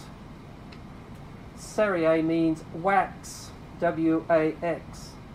So why is sincere without wax? It was because in Roman times, when they put up their buildings, they had to write at the side of the building, Sincere, this building has been constructed and the concrete doesn't contain any wax. Because if it contained wax, the building would collapse. Now you know. Sincere means without wax. So when I used to drive in, I haven't got a car at the moment. The insurance company said, Mr. Greenwood, your car's so old, it's now a classic. Well, okay. But now you're not allowed to drive it more than a certain number of kilometres a year. So what's the point of having a car if I can't use it? So I haven't had a car for 3 months. But when I used to drive my car in, I used to, from Tung Chung, the only time I stop is when I'm in Hong Kong because of traffic jams. So and on the right hand side, sincere building. I said, well, I hope so. In fact, I hope every building in Hong Kong is sincere. Otherwise, we're in trouble. Okay. Actually, one student sent me an email once and he said, hello, Mr. Green, and then he signed up, yours without wax. No, okay, good. So there you go.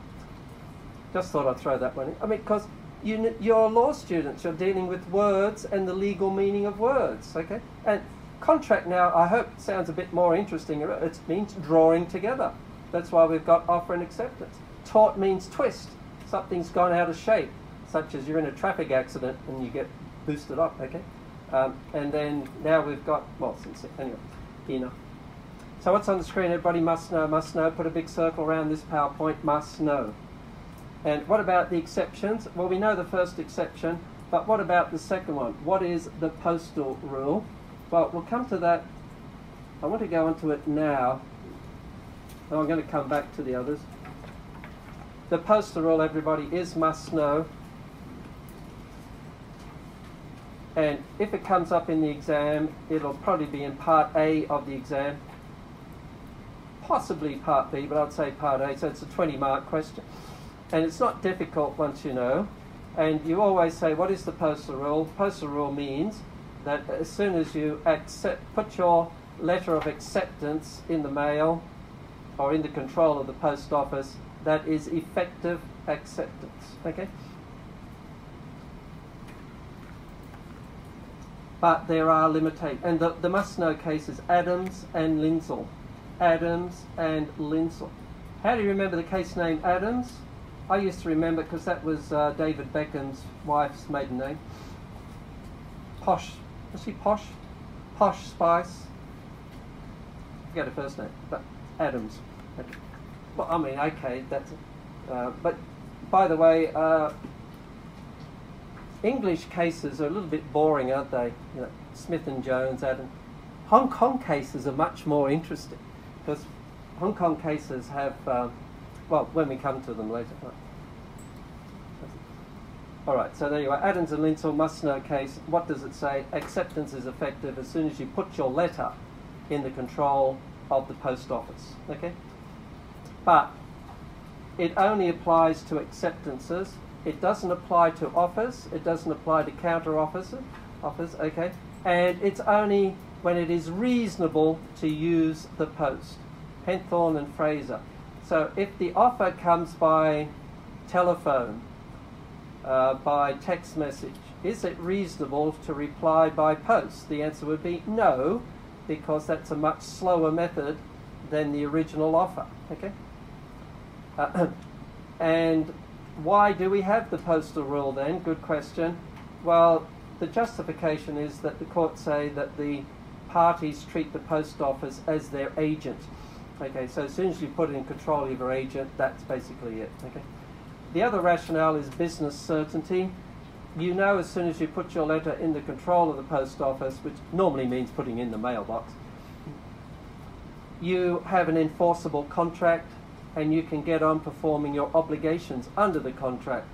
So if you have to, say, produce a certain number of items by a certain time, you know you can start working right away. Okay. But it is an anomaly, it is obsolete, but it does come up in exams. It's an exception to the general principle that acceptance must be actually communicated to the offeror. Okay? And it does not apply to anything except acceptances.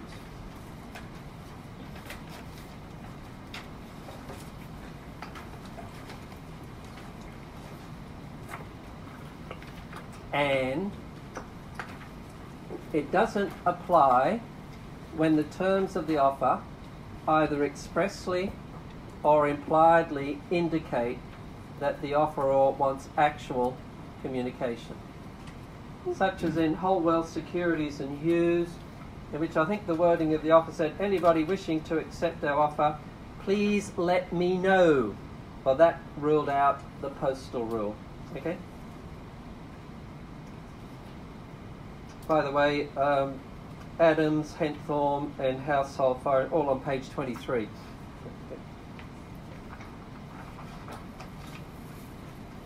And Holwell Securities on page 24.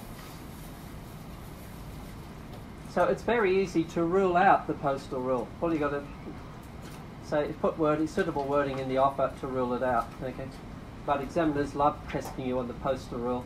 But put the postal rule in its place. It's not really a rule. It's an exception to the general principle that acceptance must be actually communicated to the offeror. Okay. Quenadine and Cole, don't worry too much about. It's sort of similar to Holwell Securities. It was implied, or it was clear from the wording of the offer that acceptance by post was not acceptable. So I'd say Holwell security is a should-know bordering on must-know case. Okay. So that's the general principle. Now I want to get into a slightly complicated area on acceptance and the method of acceptance. Not too bad, but it does come from the general principle that the person who makes the offer is the master of the offer. I can attach conditions to the offer, and those cases on the screen, I don't think they're in your course manual, but maybe they should be. I'll just check. Hello, are you there? Yes, Manchester's mentioned on page 24. Yates and Pauline isn't, but says the same thing. So that's an important point to make. The person who makes the offer can attach conditions. And if the offerer insists on a particular method, then that's the only method that can be used to accept the offer. However, if the offerer only recommends a method, you can reply by any method no less favourable to the offerer. Now that depends on the circumstances, but no less favourable probably means it's just as fast, that type of thing. And then if there's nothing at all about the method of communication, then acceptance can be communicated by a reasonable method. Okay. I'd say should know rather than must know. I don't think this will come up in your exam, but certainly it's an important point to make in practice. But remember, whoever makes the offer is the master of the offer. You can attach conditions to it, including the method of acceptance. Okay? And then we get on to electronic communication. Now, we've already looked at the postal rule, but the postal rule only applies to the post, the mail, the so-called snail mail. What about electronic communication? Well, with regard to offers, no problem. Offers, you need actual communication. But what about acceptance by electronic communication? Well, Torres and Miles says that postal rule does not apply to instantaneous communications. And I'm going to talk about email in a moment. Could you argue that email is not instantaneous? Because when you send an email, if you check your sent box, you find it doesn't pop up straight away. There's a gap, I don't know, 30 seconds, 1 minute. Is that instantaneous? Okay. Well, it doesn't matter, because as we'll see, the courts are very reluctant to extend the postal rule to anything. And they have not extended it to email. So the postal rule will not apply to email. I've got a special PowerPoint coming up on email. Okay, right. But then there are these other methods. Answering machines, telephone answering machines. When does acceptance actually take effect? Well, the House of Lords case of Brinkebon and Stahl says, and Brinkebon's on page 25, so is Torres, so there's no universal rule in this area. The court will look at all the circumstances and decide whose fault it is that the message didn't get across. Now everybody, this is sort of common sense. If you choose a certain method of communication, whose fault is it that the message doesn't get through? Normally the sender. Normally the sender. Not always, but normally it is the sender. So the court will look to see whose fault it is that the message has not been received. Okay. The Brimnes is a special case. That's said and a bit updated now. Telex message effective when received during office hours. So if you send a telex at midday, it will be received by the end of that particular day. But telex is a bit out of date. Also mentioned sections 18 and 19 of the Electronic Transactions Ordinance, which is should know, not must know for our purposes. But again, that piece of legislation does tell you exactly when the communication is effective. Okay. What about email? Now watch out for email, because I think I've put this in your assignment question 1. So, is email instantaneous? No. Does the postal rule apply? No. So you need actual acceptance. Now there are some contrasting cases here. Chui and Digiland More was an interesting case from Singapore, and it dealt with this situation of when acceptance was effective by email. The court said it's only when it's actually received. But what do you mean by received? Received by the machine or actually read by the recipient? The courts are not clear. Thomas and BPE solicitors seems to think it's only when it's actually read by the person it's addressed to. Okay, so watch out for that in your assignment question 1. Take it both ways. If it means acceptance is effective as soon as it's received by the machine, your email machine, okay, well that's when it is. If not, it's only when it's actually read, and that's BPE and solicitors. BPE, Thomas and BPE solicitors. Okay, so the court is still wrestling with this because we haven't had too many cases dealing with email acceptance. Okay, but the first 2 bullet points are clear. Is email instantaneous? No, it's not.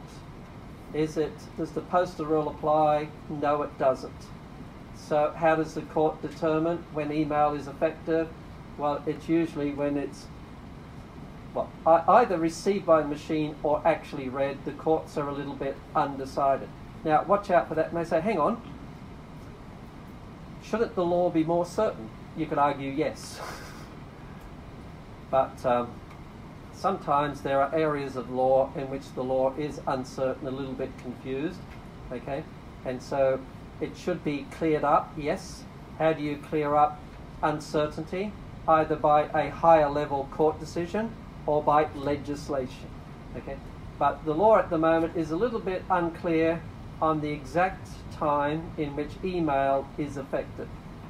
It's either when it's received by the machine or when actually read by the person it's addressed to. Okay, and the cases on the screen are the ones that you need to refer to in your assignment question. Okay, now be careful with your answers, because a lot of students, after we work through an exam question, Mr. Greenwood, thank you for, normally in tutorial, I don't give you tutorials, but if I was in a tutorial, often in tutorials we cover past exam questions. And we go through, and then the students come and say, Mr. Greenwood, thank you for going through that. Yeah, that was good. But what is the answer to question 1? And I said, sorry, there is no answer. And they said, what? You're the teacher and you don't know the answer. I said, sorry, it's uncertain. Either because the information you're given in the question is not sufficient or the law is uncertain. Okay? By the way, in an exam question, you're only given a certain amount of facts. And then you've got to come to give some advice. Okay? So quite often you don't know for sure. Use your magic 2-letter word, if. Okay? A judge in a real case has access to far greater information. One of my judge friends, I went to see him in the High Court once, and his clerk said, he's not here, he's not in his office, he's in Court 36 of the High Court. Okay. He was in the court. There was a whole staircase full of ring binders. That was evidence in a case he was hearing. And guess what? He made a decision which went on appeal. So if a judge in a real case, having access to far, far greater information than you have in an exam question, can get it wrong, don't worry about you in an exam question. Okay? Quite often there is no black and white conclusion. Okay? If you think one conclusion or one argument is stronger, by all means point it out. Okay? So it's not a maths test. When I did my very first contract question, my answer was about 6 lines long. And I said, yeah, there's a contract between the 2 parties. Fail, because my first degree was a science degree. No, you've got to think, remember, plaintiff, defendant. What's your argument? What's your argument? Think of the tree, okay? And then move on, okay? All right, let's have a quick 10-minute break. And after the break, then we'll come back and finish off on agreement.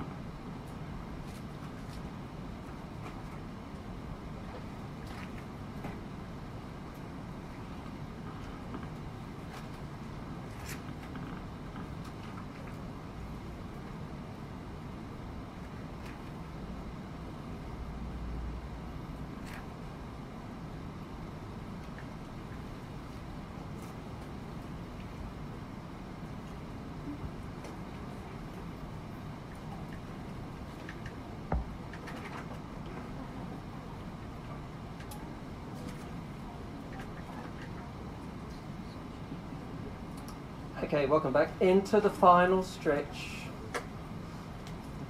By the way, the cases on the screen are not in your course manual. I gave them to you as a special gift to help you with your assignment questions. Okay? So it is an interesting area of law because we all use email, don't we? Nobody can go on holiday anymore because you always check your emails. I remember I was on holiday in Australia once and I was sent an exam paper to mark because they, here it is, we've attached it to the email, can you mark it? And said, oh my goodness, I was on holiday. Anyway, there you go. I suppose the upside is when you go back to the office after a holiday, there are no crises because you've handled them while you're away. When I was a full-time solicitor, before email time, you have 2 weeks holiday, you dread going back into the office after 2 weeks away because number one, your in-tray would be piled up. Have I missed any deadline? Did I brief out my case? That was always a stressful time. Okay. All right. So, acceptance, when is email effective? Good question. It is an evolving area of law. Okay. But generally, acceptance must be actually communicated to the offeror. That's the general principle in Torres. Okay. And certainly the postal rule will not apply to email. Okay. Will apply to text messages. Well, even, text messages are probably more instantaneous, but then again, do you read your text message straight away? Not. I mean, we get very impatient these days, don't we? If you're sending a text message to somebody and they haven't replied within 3 minutes, why haven't you replied? Are you ignoring me? Anyway, doesn't matter. Communications, my goodness, what leaps and bounds have been made over the last 10, 15 years. Okay. And smartphones are absolutely brilliant. You can download the relevant sections of the CECO, put it on your phone, and read it when you're going home on the Mass Torture Railway. Sorry, MTR. There's always somebody on the MTR who annoys me. I mean, coughing, sniffing, playing music without headphones. And the only people who touch me are guys. The ladies.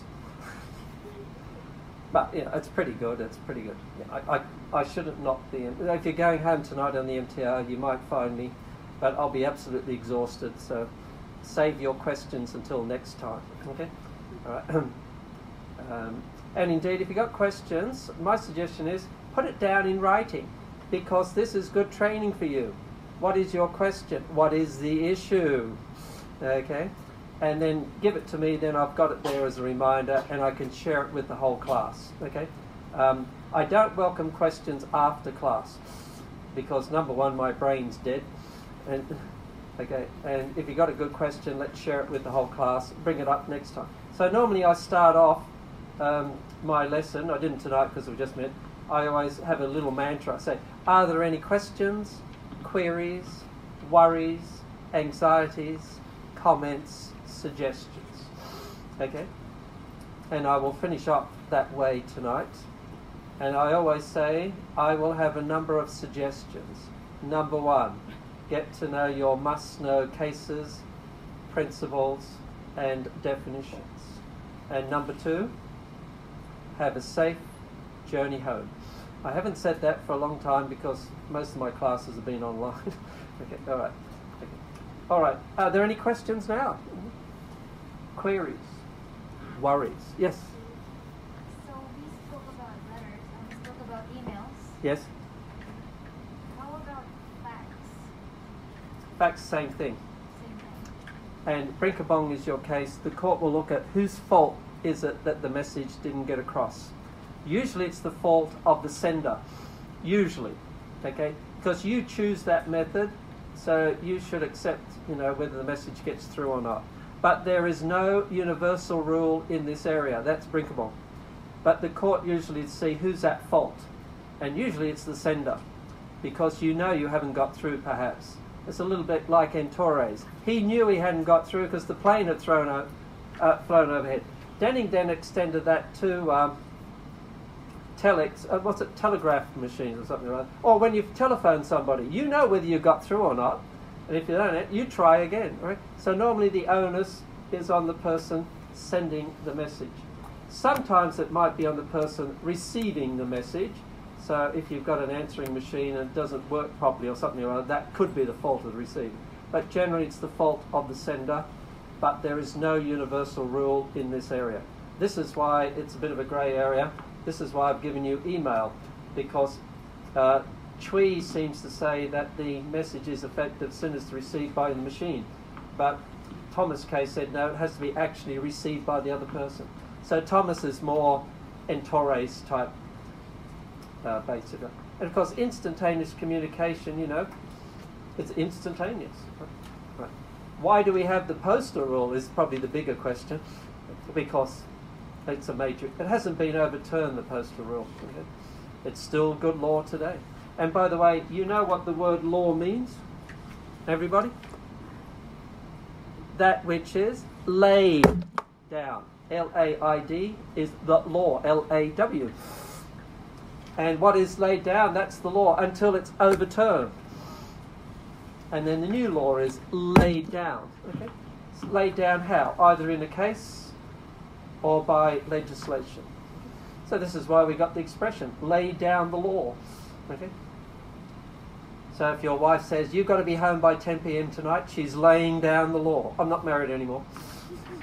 No. Okay. Okay. So there you are. Okay. I've already covered the principle. Yeah, I've covered that. Okay.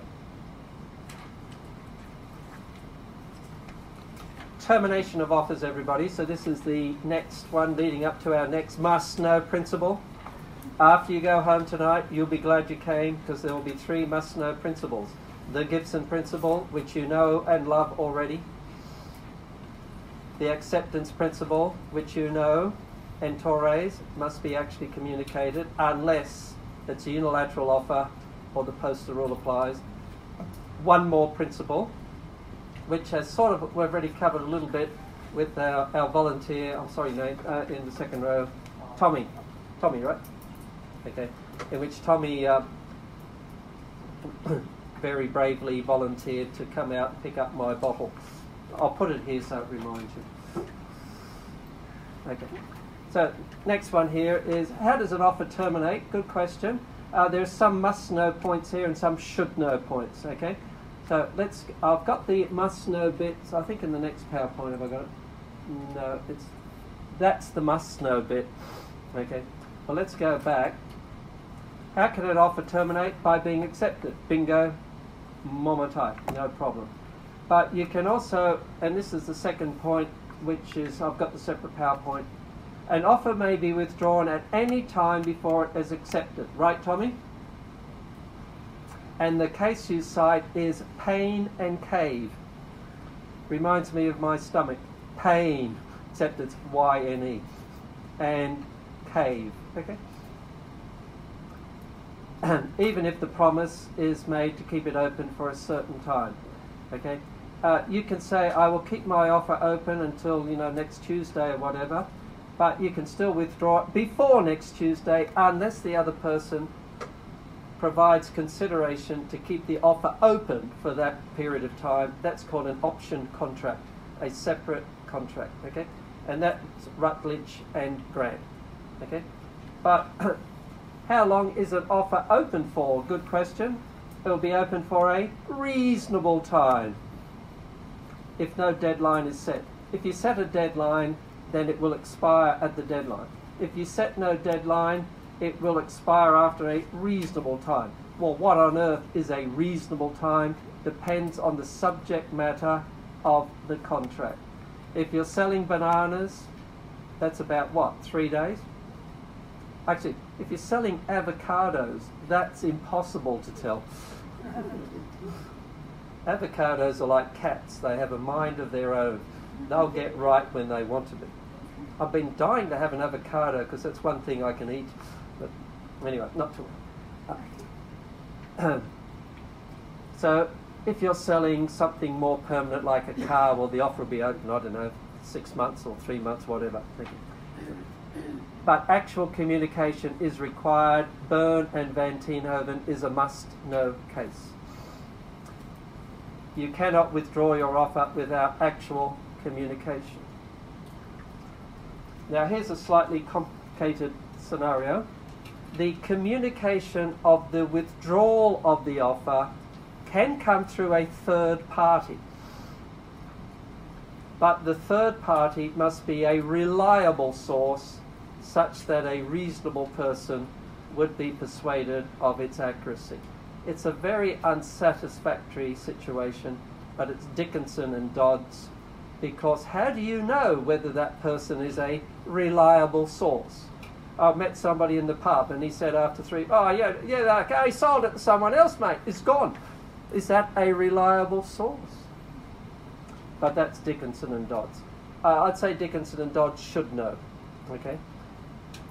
And it's a very unsatisfactory situation, because how do you know whether the person is a reliable source? What about a 7-year-old child? Is that a reliable source? Anyway, but let's get on to the... And also you can terminate an offer by counter-offer, we know that. Delay, maybe. Okay, death, which we needn't go into. But now we get on to the last must-know principle for tonight. Must know the withdrawal of an offer principle. An offer, and this comes up in your assignment question 1, by the way, an offer may be terminated or withdrawn at any time before acceptance. Right, Tommy? Yes. But it must be actually communicated to the offeree. And that's Byrne and Van Tienhoven. So Payne and Cave, Byrne and Van Tienhoven, must-know cases. Put them on your list of must-know cases. The revocation or withdrawal of offer principle is a must-know principle. Okay? Good. And where are those covered? On page 30, I think, of your course manual, they cover that pretty well. I mean, your course manual's pretty good. It's just that I say it's about 100 pages too long. In particular, they deal with a vitiating element. What's a vitiating element? An element which makes a contract go bad. Okay, and the vitiating elements we'll look at: misrepresentation, duress, undue influence. There's also mistake, but there's also illegality. Now, illegality, everybody is only might like to know, but for some reason your course manual devotes about 30 pages to it. It's all, if I was writing the manual, I'll put any of that in. Okay. So I know it's a bit heavy. You'll notice the contract course manual is a bit heavier than the tort one. The tort one's pretty good because it was written mainly by my colleague Hanif Mughal, who's a very handsome Indian lawyer. He looks like a movie star. Every time I see him, he's always so well dressed. Hello, which movie have you been in lately? But Hanif's really good on tort law. Okay, he wrote the course manual initially. I think he did. May have been amended later, but anyway, the tort manual, in my humble opinion, is a bit better than the contract manual. But the contract manual is still pretty good. Don't. Anyway.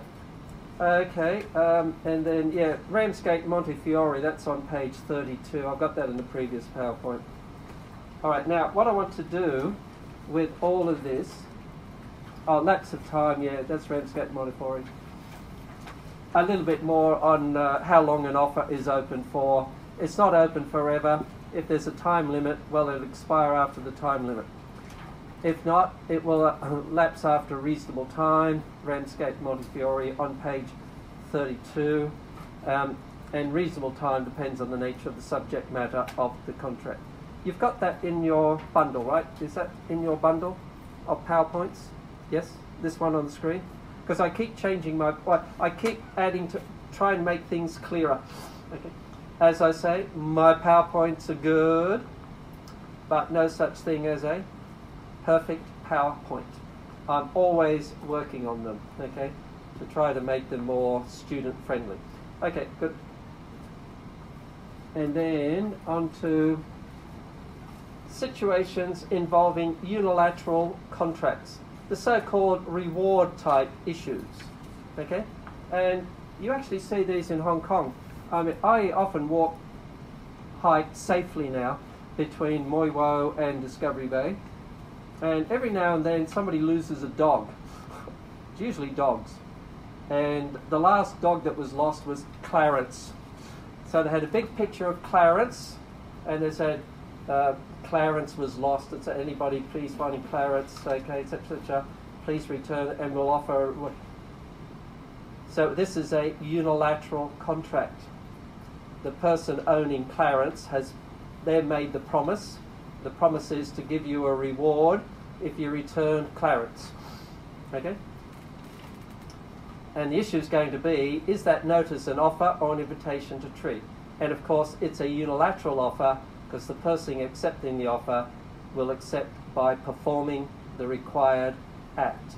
The big question is, what is the required act? Well, with Clarence, it's finding and returning Clarence to the owner. And of course, the notice would have had, the telephone number, would have had, they had a nice photo of Clarence. That's what and that's not the first time people have lost dogs from Discovery Bay. I don't know why. Well, because when you leave Discovery Bay, you let them off the leash and they run all over the place anyway.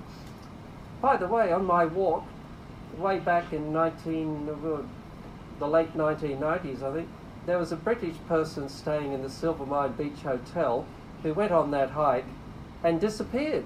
Nobody knew what happened to him. Okay? I wonder if he disappeared on purpose, or was there that little bit where I twisted my knee that if you fell down, nobody could find you. I don't know.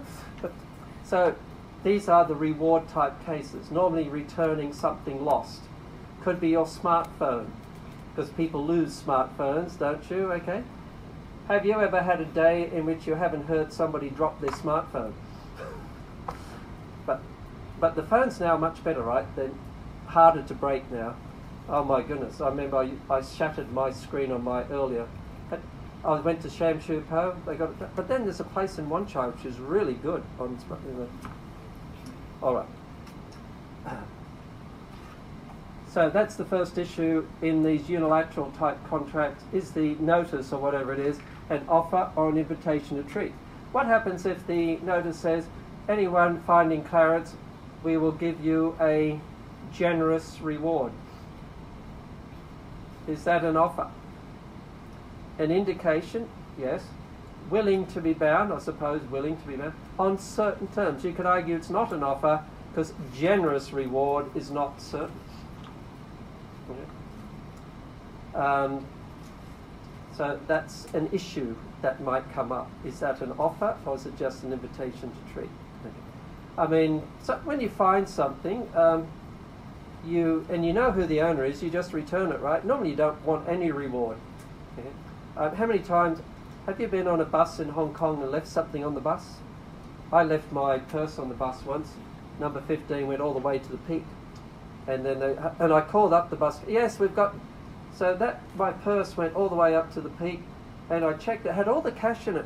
Somebody had handed it in to the bus company, and didn't want any reward. So that's. If I knew who they were, I'd probably give them $20. No. And then there was another lady. There was a mother, husband, wife, and a child. And the child was acting up, and they got on a bus. And then they had to get off, and the mother left behind a whole bag on the seat. So, you're in the bus minding your own business. Hello, what's this? So I handed it to the driver. I didn't ask for a reward. I hope she got it, because she would have had all the value. Anyway. So these are things, I mean, when you're walking along the streets of Hong Kong, do you walk with your head up in the air, or do you walk with your eyes down? With your eyes down, you might find something. All right, so that's it. So that's the first issue, everybody. The second issue would be acceptance. Now, with regard to acceptance, some cases here, the Crown and Clark, and that's how you say it, by the way. R is Crown, V is and Clark. It's an Australian case, the High Court of Australia. which is their court of final appeal. By the way, everybody, we're in Hong Kong. What is the court of first instance in England called? High Court. What is the court of appeal in England called? Court of Appeal. What is the court of final appeal in England? Supreme Court of the UK. Used to be the House of Lords. What is the court of first instance in Hong Kong called? Court of first instance. What's the court of appeal called? Court of Appeal. What's the court of final appeal called? Court of final appeal. Well done, Hong Kong. We make much more sense when it comes to courts. And the court of final appeal in Australia is the High Court of Australia in Canberra. Okay? All right. So, why is the capital of Australia Canberra? Good question. It used to be Melbourne, and then they had a fight with Sydney, and so they decided to settle for a place roughly halfway between. Yeah, there you are. And Canberra is Aboriginal for meeting place. There you are. I mean, got nothing to do with what we're talking about, except it's High Court of Australia, and they meet in Canberra. So, in the Crown and Clark, you think contract law might be boring. In Crown and Clark, information was given, a reward was offered, for information given leading to the arrest of a murderer. Clark knew about the offer, gave the information, claimed the reward. But the High Court of Australia, and everybody thinks they got it wrong, said, no, no, no. You only gave the information, Mr. Clark, because you were a suspect in the case yourself, and you only gave it to clear your own name. Now, everybody thinks that's wrong because your motive should be irrelevant. As long as you know about the offer, that should be good enough. Okay? So everybody thinks Crown and Clark is wrongly decided, and it's not binding in Hong Kong, it's only Australian. But in Williams and Carwadine, the English court said motive is irrelevant as long as the act was done with knowledge of the reward. So that's Williams and Carwadine makes more sense. That's why I've got CF, by the way. Have I got CF? Yeah. And in Gibbons and Proctor, it was even more generous to the person giving information. All of these cases involve giving information leading to the arrest of a murderer. I mean, police do this all the time, don't they? A reward is offered for information leading to the arrest of the culprit. So in Gibbons and Proctor, information was provided before they knew about the reward, but then they found out about the offer before it got to the inspector in charge and Inspector Penn. And the court said that's good enough, even though you gave the information before you then knew before it got to the officer in charge. So in both Williams and Carwadine and Gibbons and Proctor, the court said that the person giving the information had accepted the offer and could claim the reward. Clark is the one which everybody thinks is wrong. Okay? And revocation of a unilateral offer, good question. How do you revoke a bilateral contract? Well, you can withdraw it at any time before acceptance, but actual communication is required. So remember, that's Payne and Cave, Byrne and Van Tienhoven. But what about a unilateral contract? Can the offerer withdraw a unilateral offer before the performance is completed? Well, this is the example of my friend in front, who's no longer here. He's gone to buy his goggles and his swimming trunks because he's going to swim across Hong Kong Harbour before 6 p.m. tomorrow. Oh my goodness. Okay. So remember, when it comes to these reward type issues, the big acceptance need not be communicated to the offeror. Acceptance is by performing the required act. So two big questions. What is the required act? What is the required performance? And when does performance begin? Because once performance begins, the offeror cannot withdraw the offer. And that's a case of Errington and Errington. Errington's on page 27. And in Errington, a father promised, I think it was daughter and son-in-law, or was it son and daughter-in-law, I don't know. But the father promised a married couple the father owned the house and they lived in it. And they said, well, providing you keep up the mortgage repayments, then the house will be yours. Okay? But then the father refused to comply with his offer, and so the couple started paying off the mortgage installments. That's the important thing. So they had started to perform the required act, and the father could not withdraw the offer. So the young couple could claim their house from the father once they had completed the required act, which was paying off the mortgage installments. Okay? All right. So that's Errington and Errington.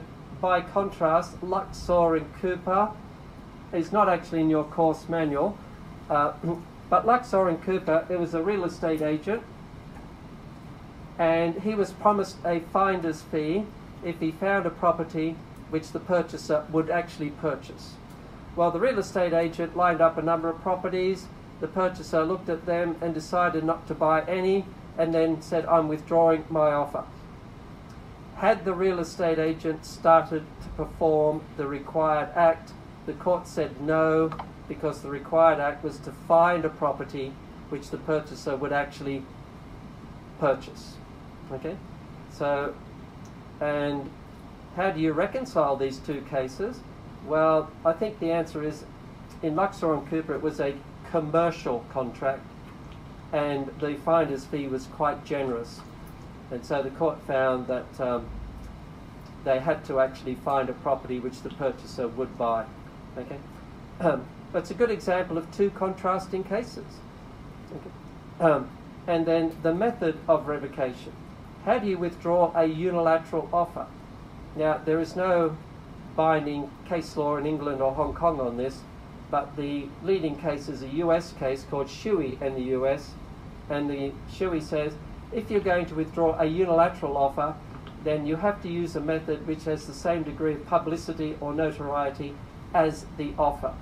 So if you say, put in a notice on a university notice board advertising a reward for the return of a lost dog or whatever, you can withdraw that by simply taking down the notice or writing the words cancel across the notice. So that would be sufficient to withdraw or revoke the offer. Okay? All right. Another example, if the offer has come under the Apple Daily, can you withdraw it by advertising in the South China Morning Post? Probably not. Okay? Because it doesn't reach the same audience, hasn't the same degree of publicity. Okay? So they're the issues that come up in unilateral contracts, and that's quite good because that helps us practice our must-know tools tonight. Definition of offer, definition of acceptance.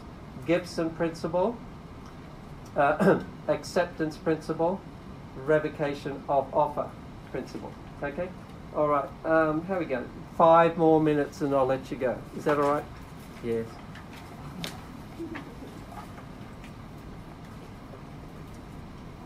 Okay, everybody, you're actually in a good position to answer question 1 in your assignment.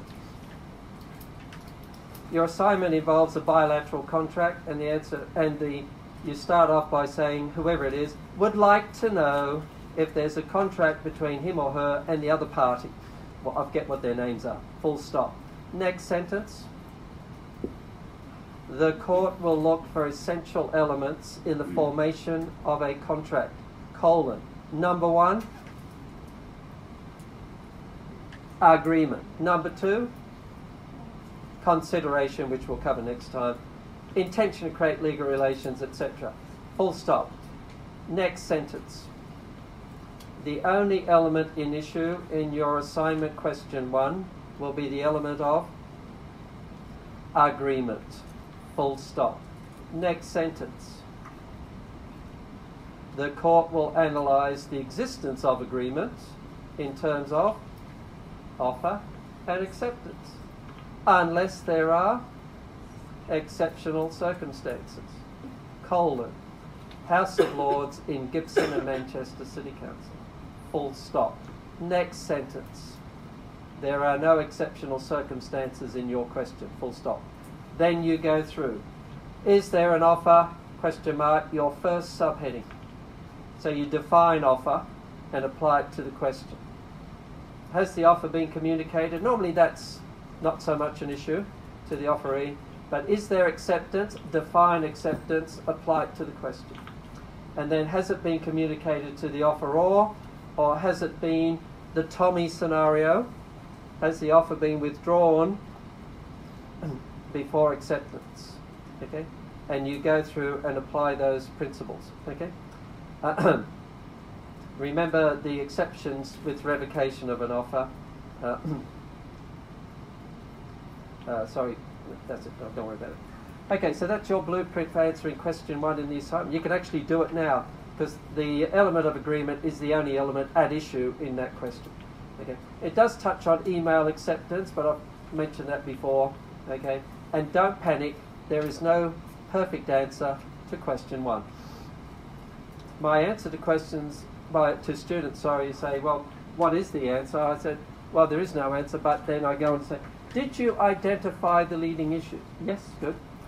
Good. How did you identify it? By applying the definitions. Good, okay. And did you apply it to the question, arguing both sides? Yes, good. Well done. Okay. There is an accurate, I'm not sure whether you can see this, but I'll put it up anyway. I'll put it in red when you're in it. Here's how you answer exam questions. I, D, E, A. I know you can't see it, but I, D, E, A. Identify the issues. How do you identify the issues? By applying your definitions and explaining your principles. Okay, so that's the E, explaining principles. If you do that, will you pass the question? No. You then got to apply it to the question, arguing both sides. If you do that, first class honours. Okay? And if you do that, you will end up with the ideal answer. Okay? You might ask the question, hang on, what does L stand for, Mr. Greenwood? And I say, well, if you can identify the issues by using your definitions, explaining your principles, apply to the question, arguing both sides, then you'll leave the exam hall laughing. But do it quietly, don't be arrogant about it. Good. All right, everybody, so I think that's pretty well it for tonight. We've done pretty well. We've covered that essential element of agreement. We will cover the next essential element of consideration next time we meet. There is a definition of consideration. It's simply reciprocal benefit and detriment. Reciprocal or mutual, benefit and detriment. Okay? But consideration, parts of consideration are quite easy, but other parts are not easy. Okay? I'll try and make it as clear as I can. Okay? All right, well, thank you very much for coming. It's good to see face-to-face contact. Any questions, queries, worries, anxieties? Can't hear you, sorry. No, I don't give out my email address. If you want to contact me through Space. The reason is, in the past, students have sort of abused that privilege. Okay, not that you would. Okay, if you got a question, put it in writing. Give it to me here. Okay, right, good. All right, and well, my suggestion, everybody, of course, know those definitions and principles. And my suggestion is have a safe journey home. Thank you. See you next Tuesday. No.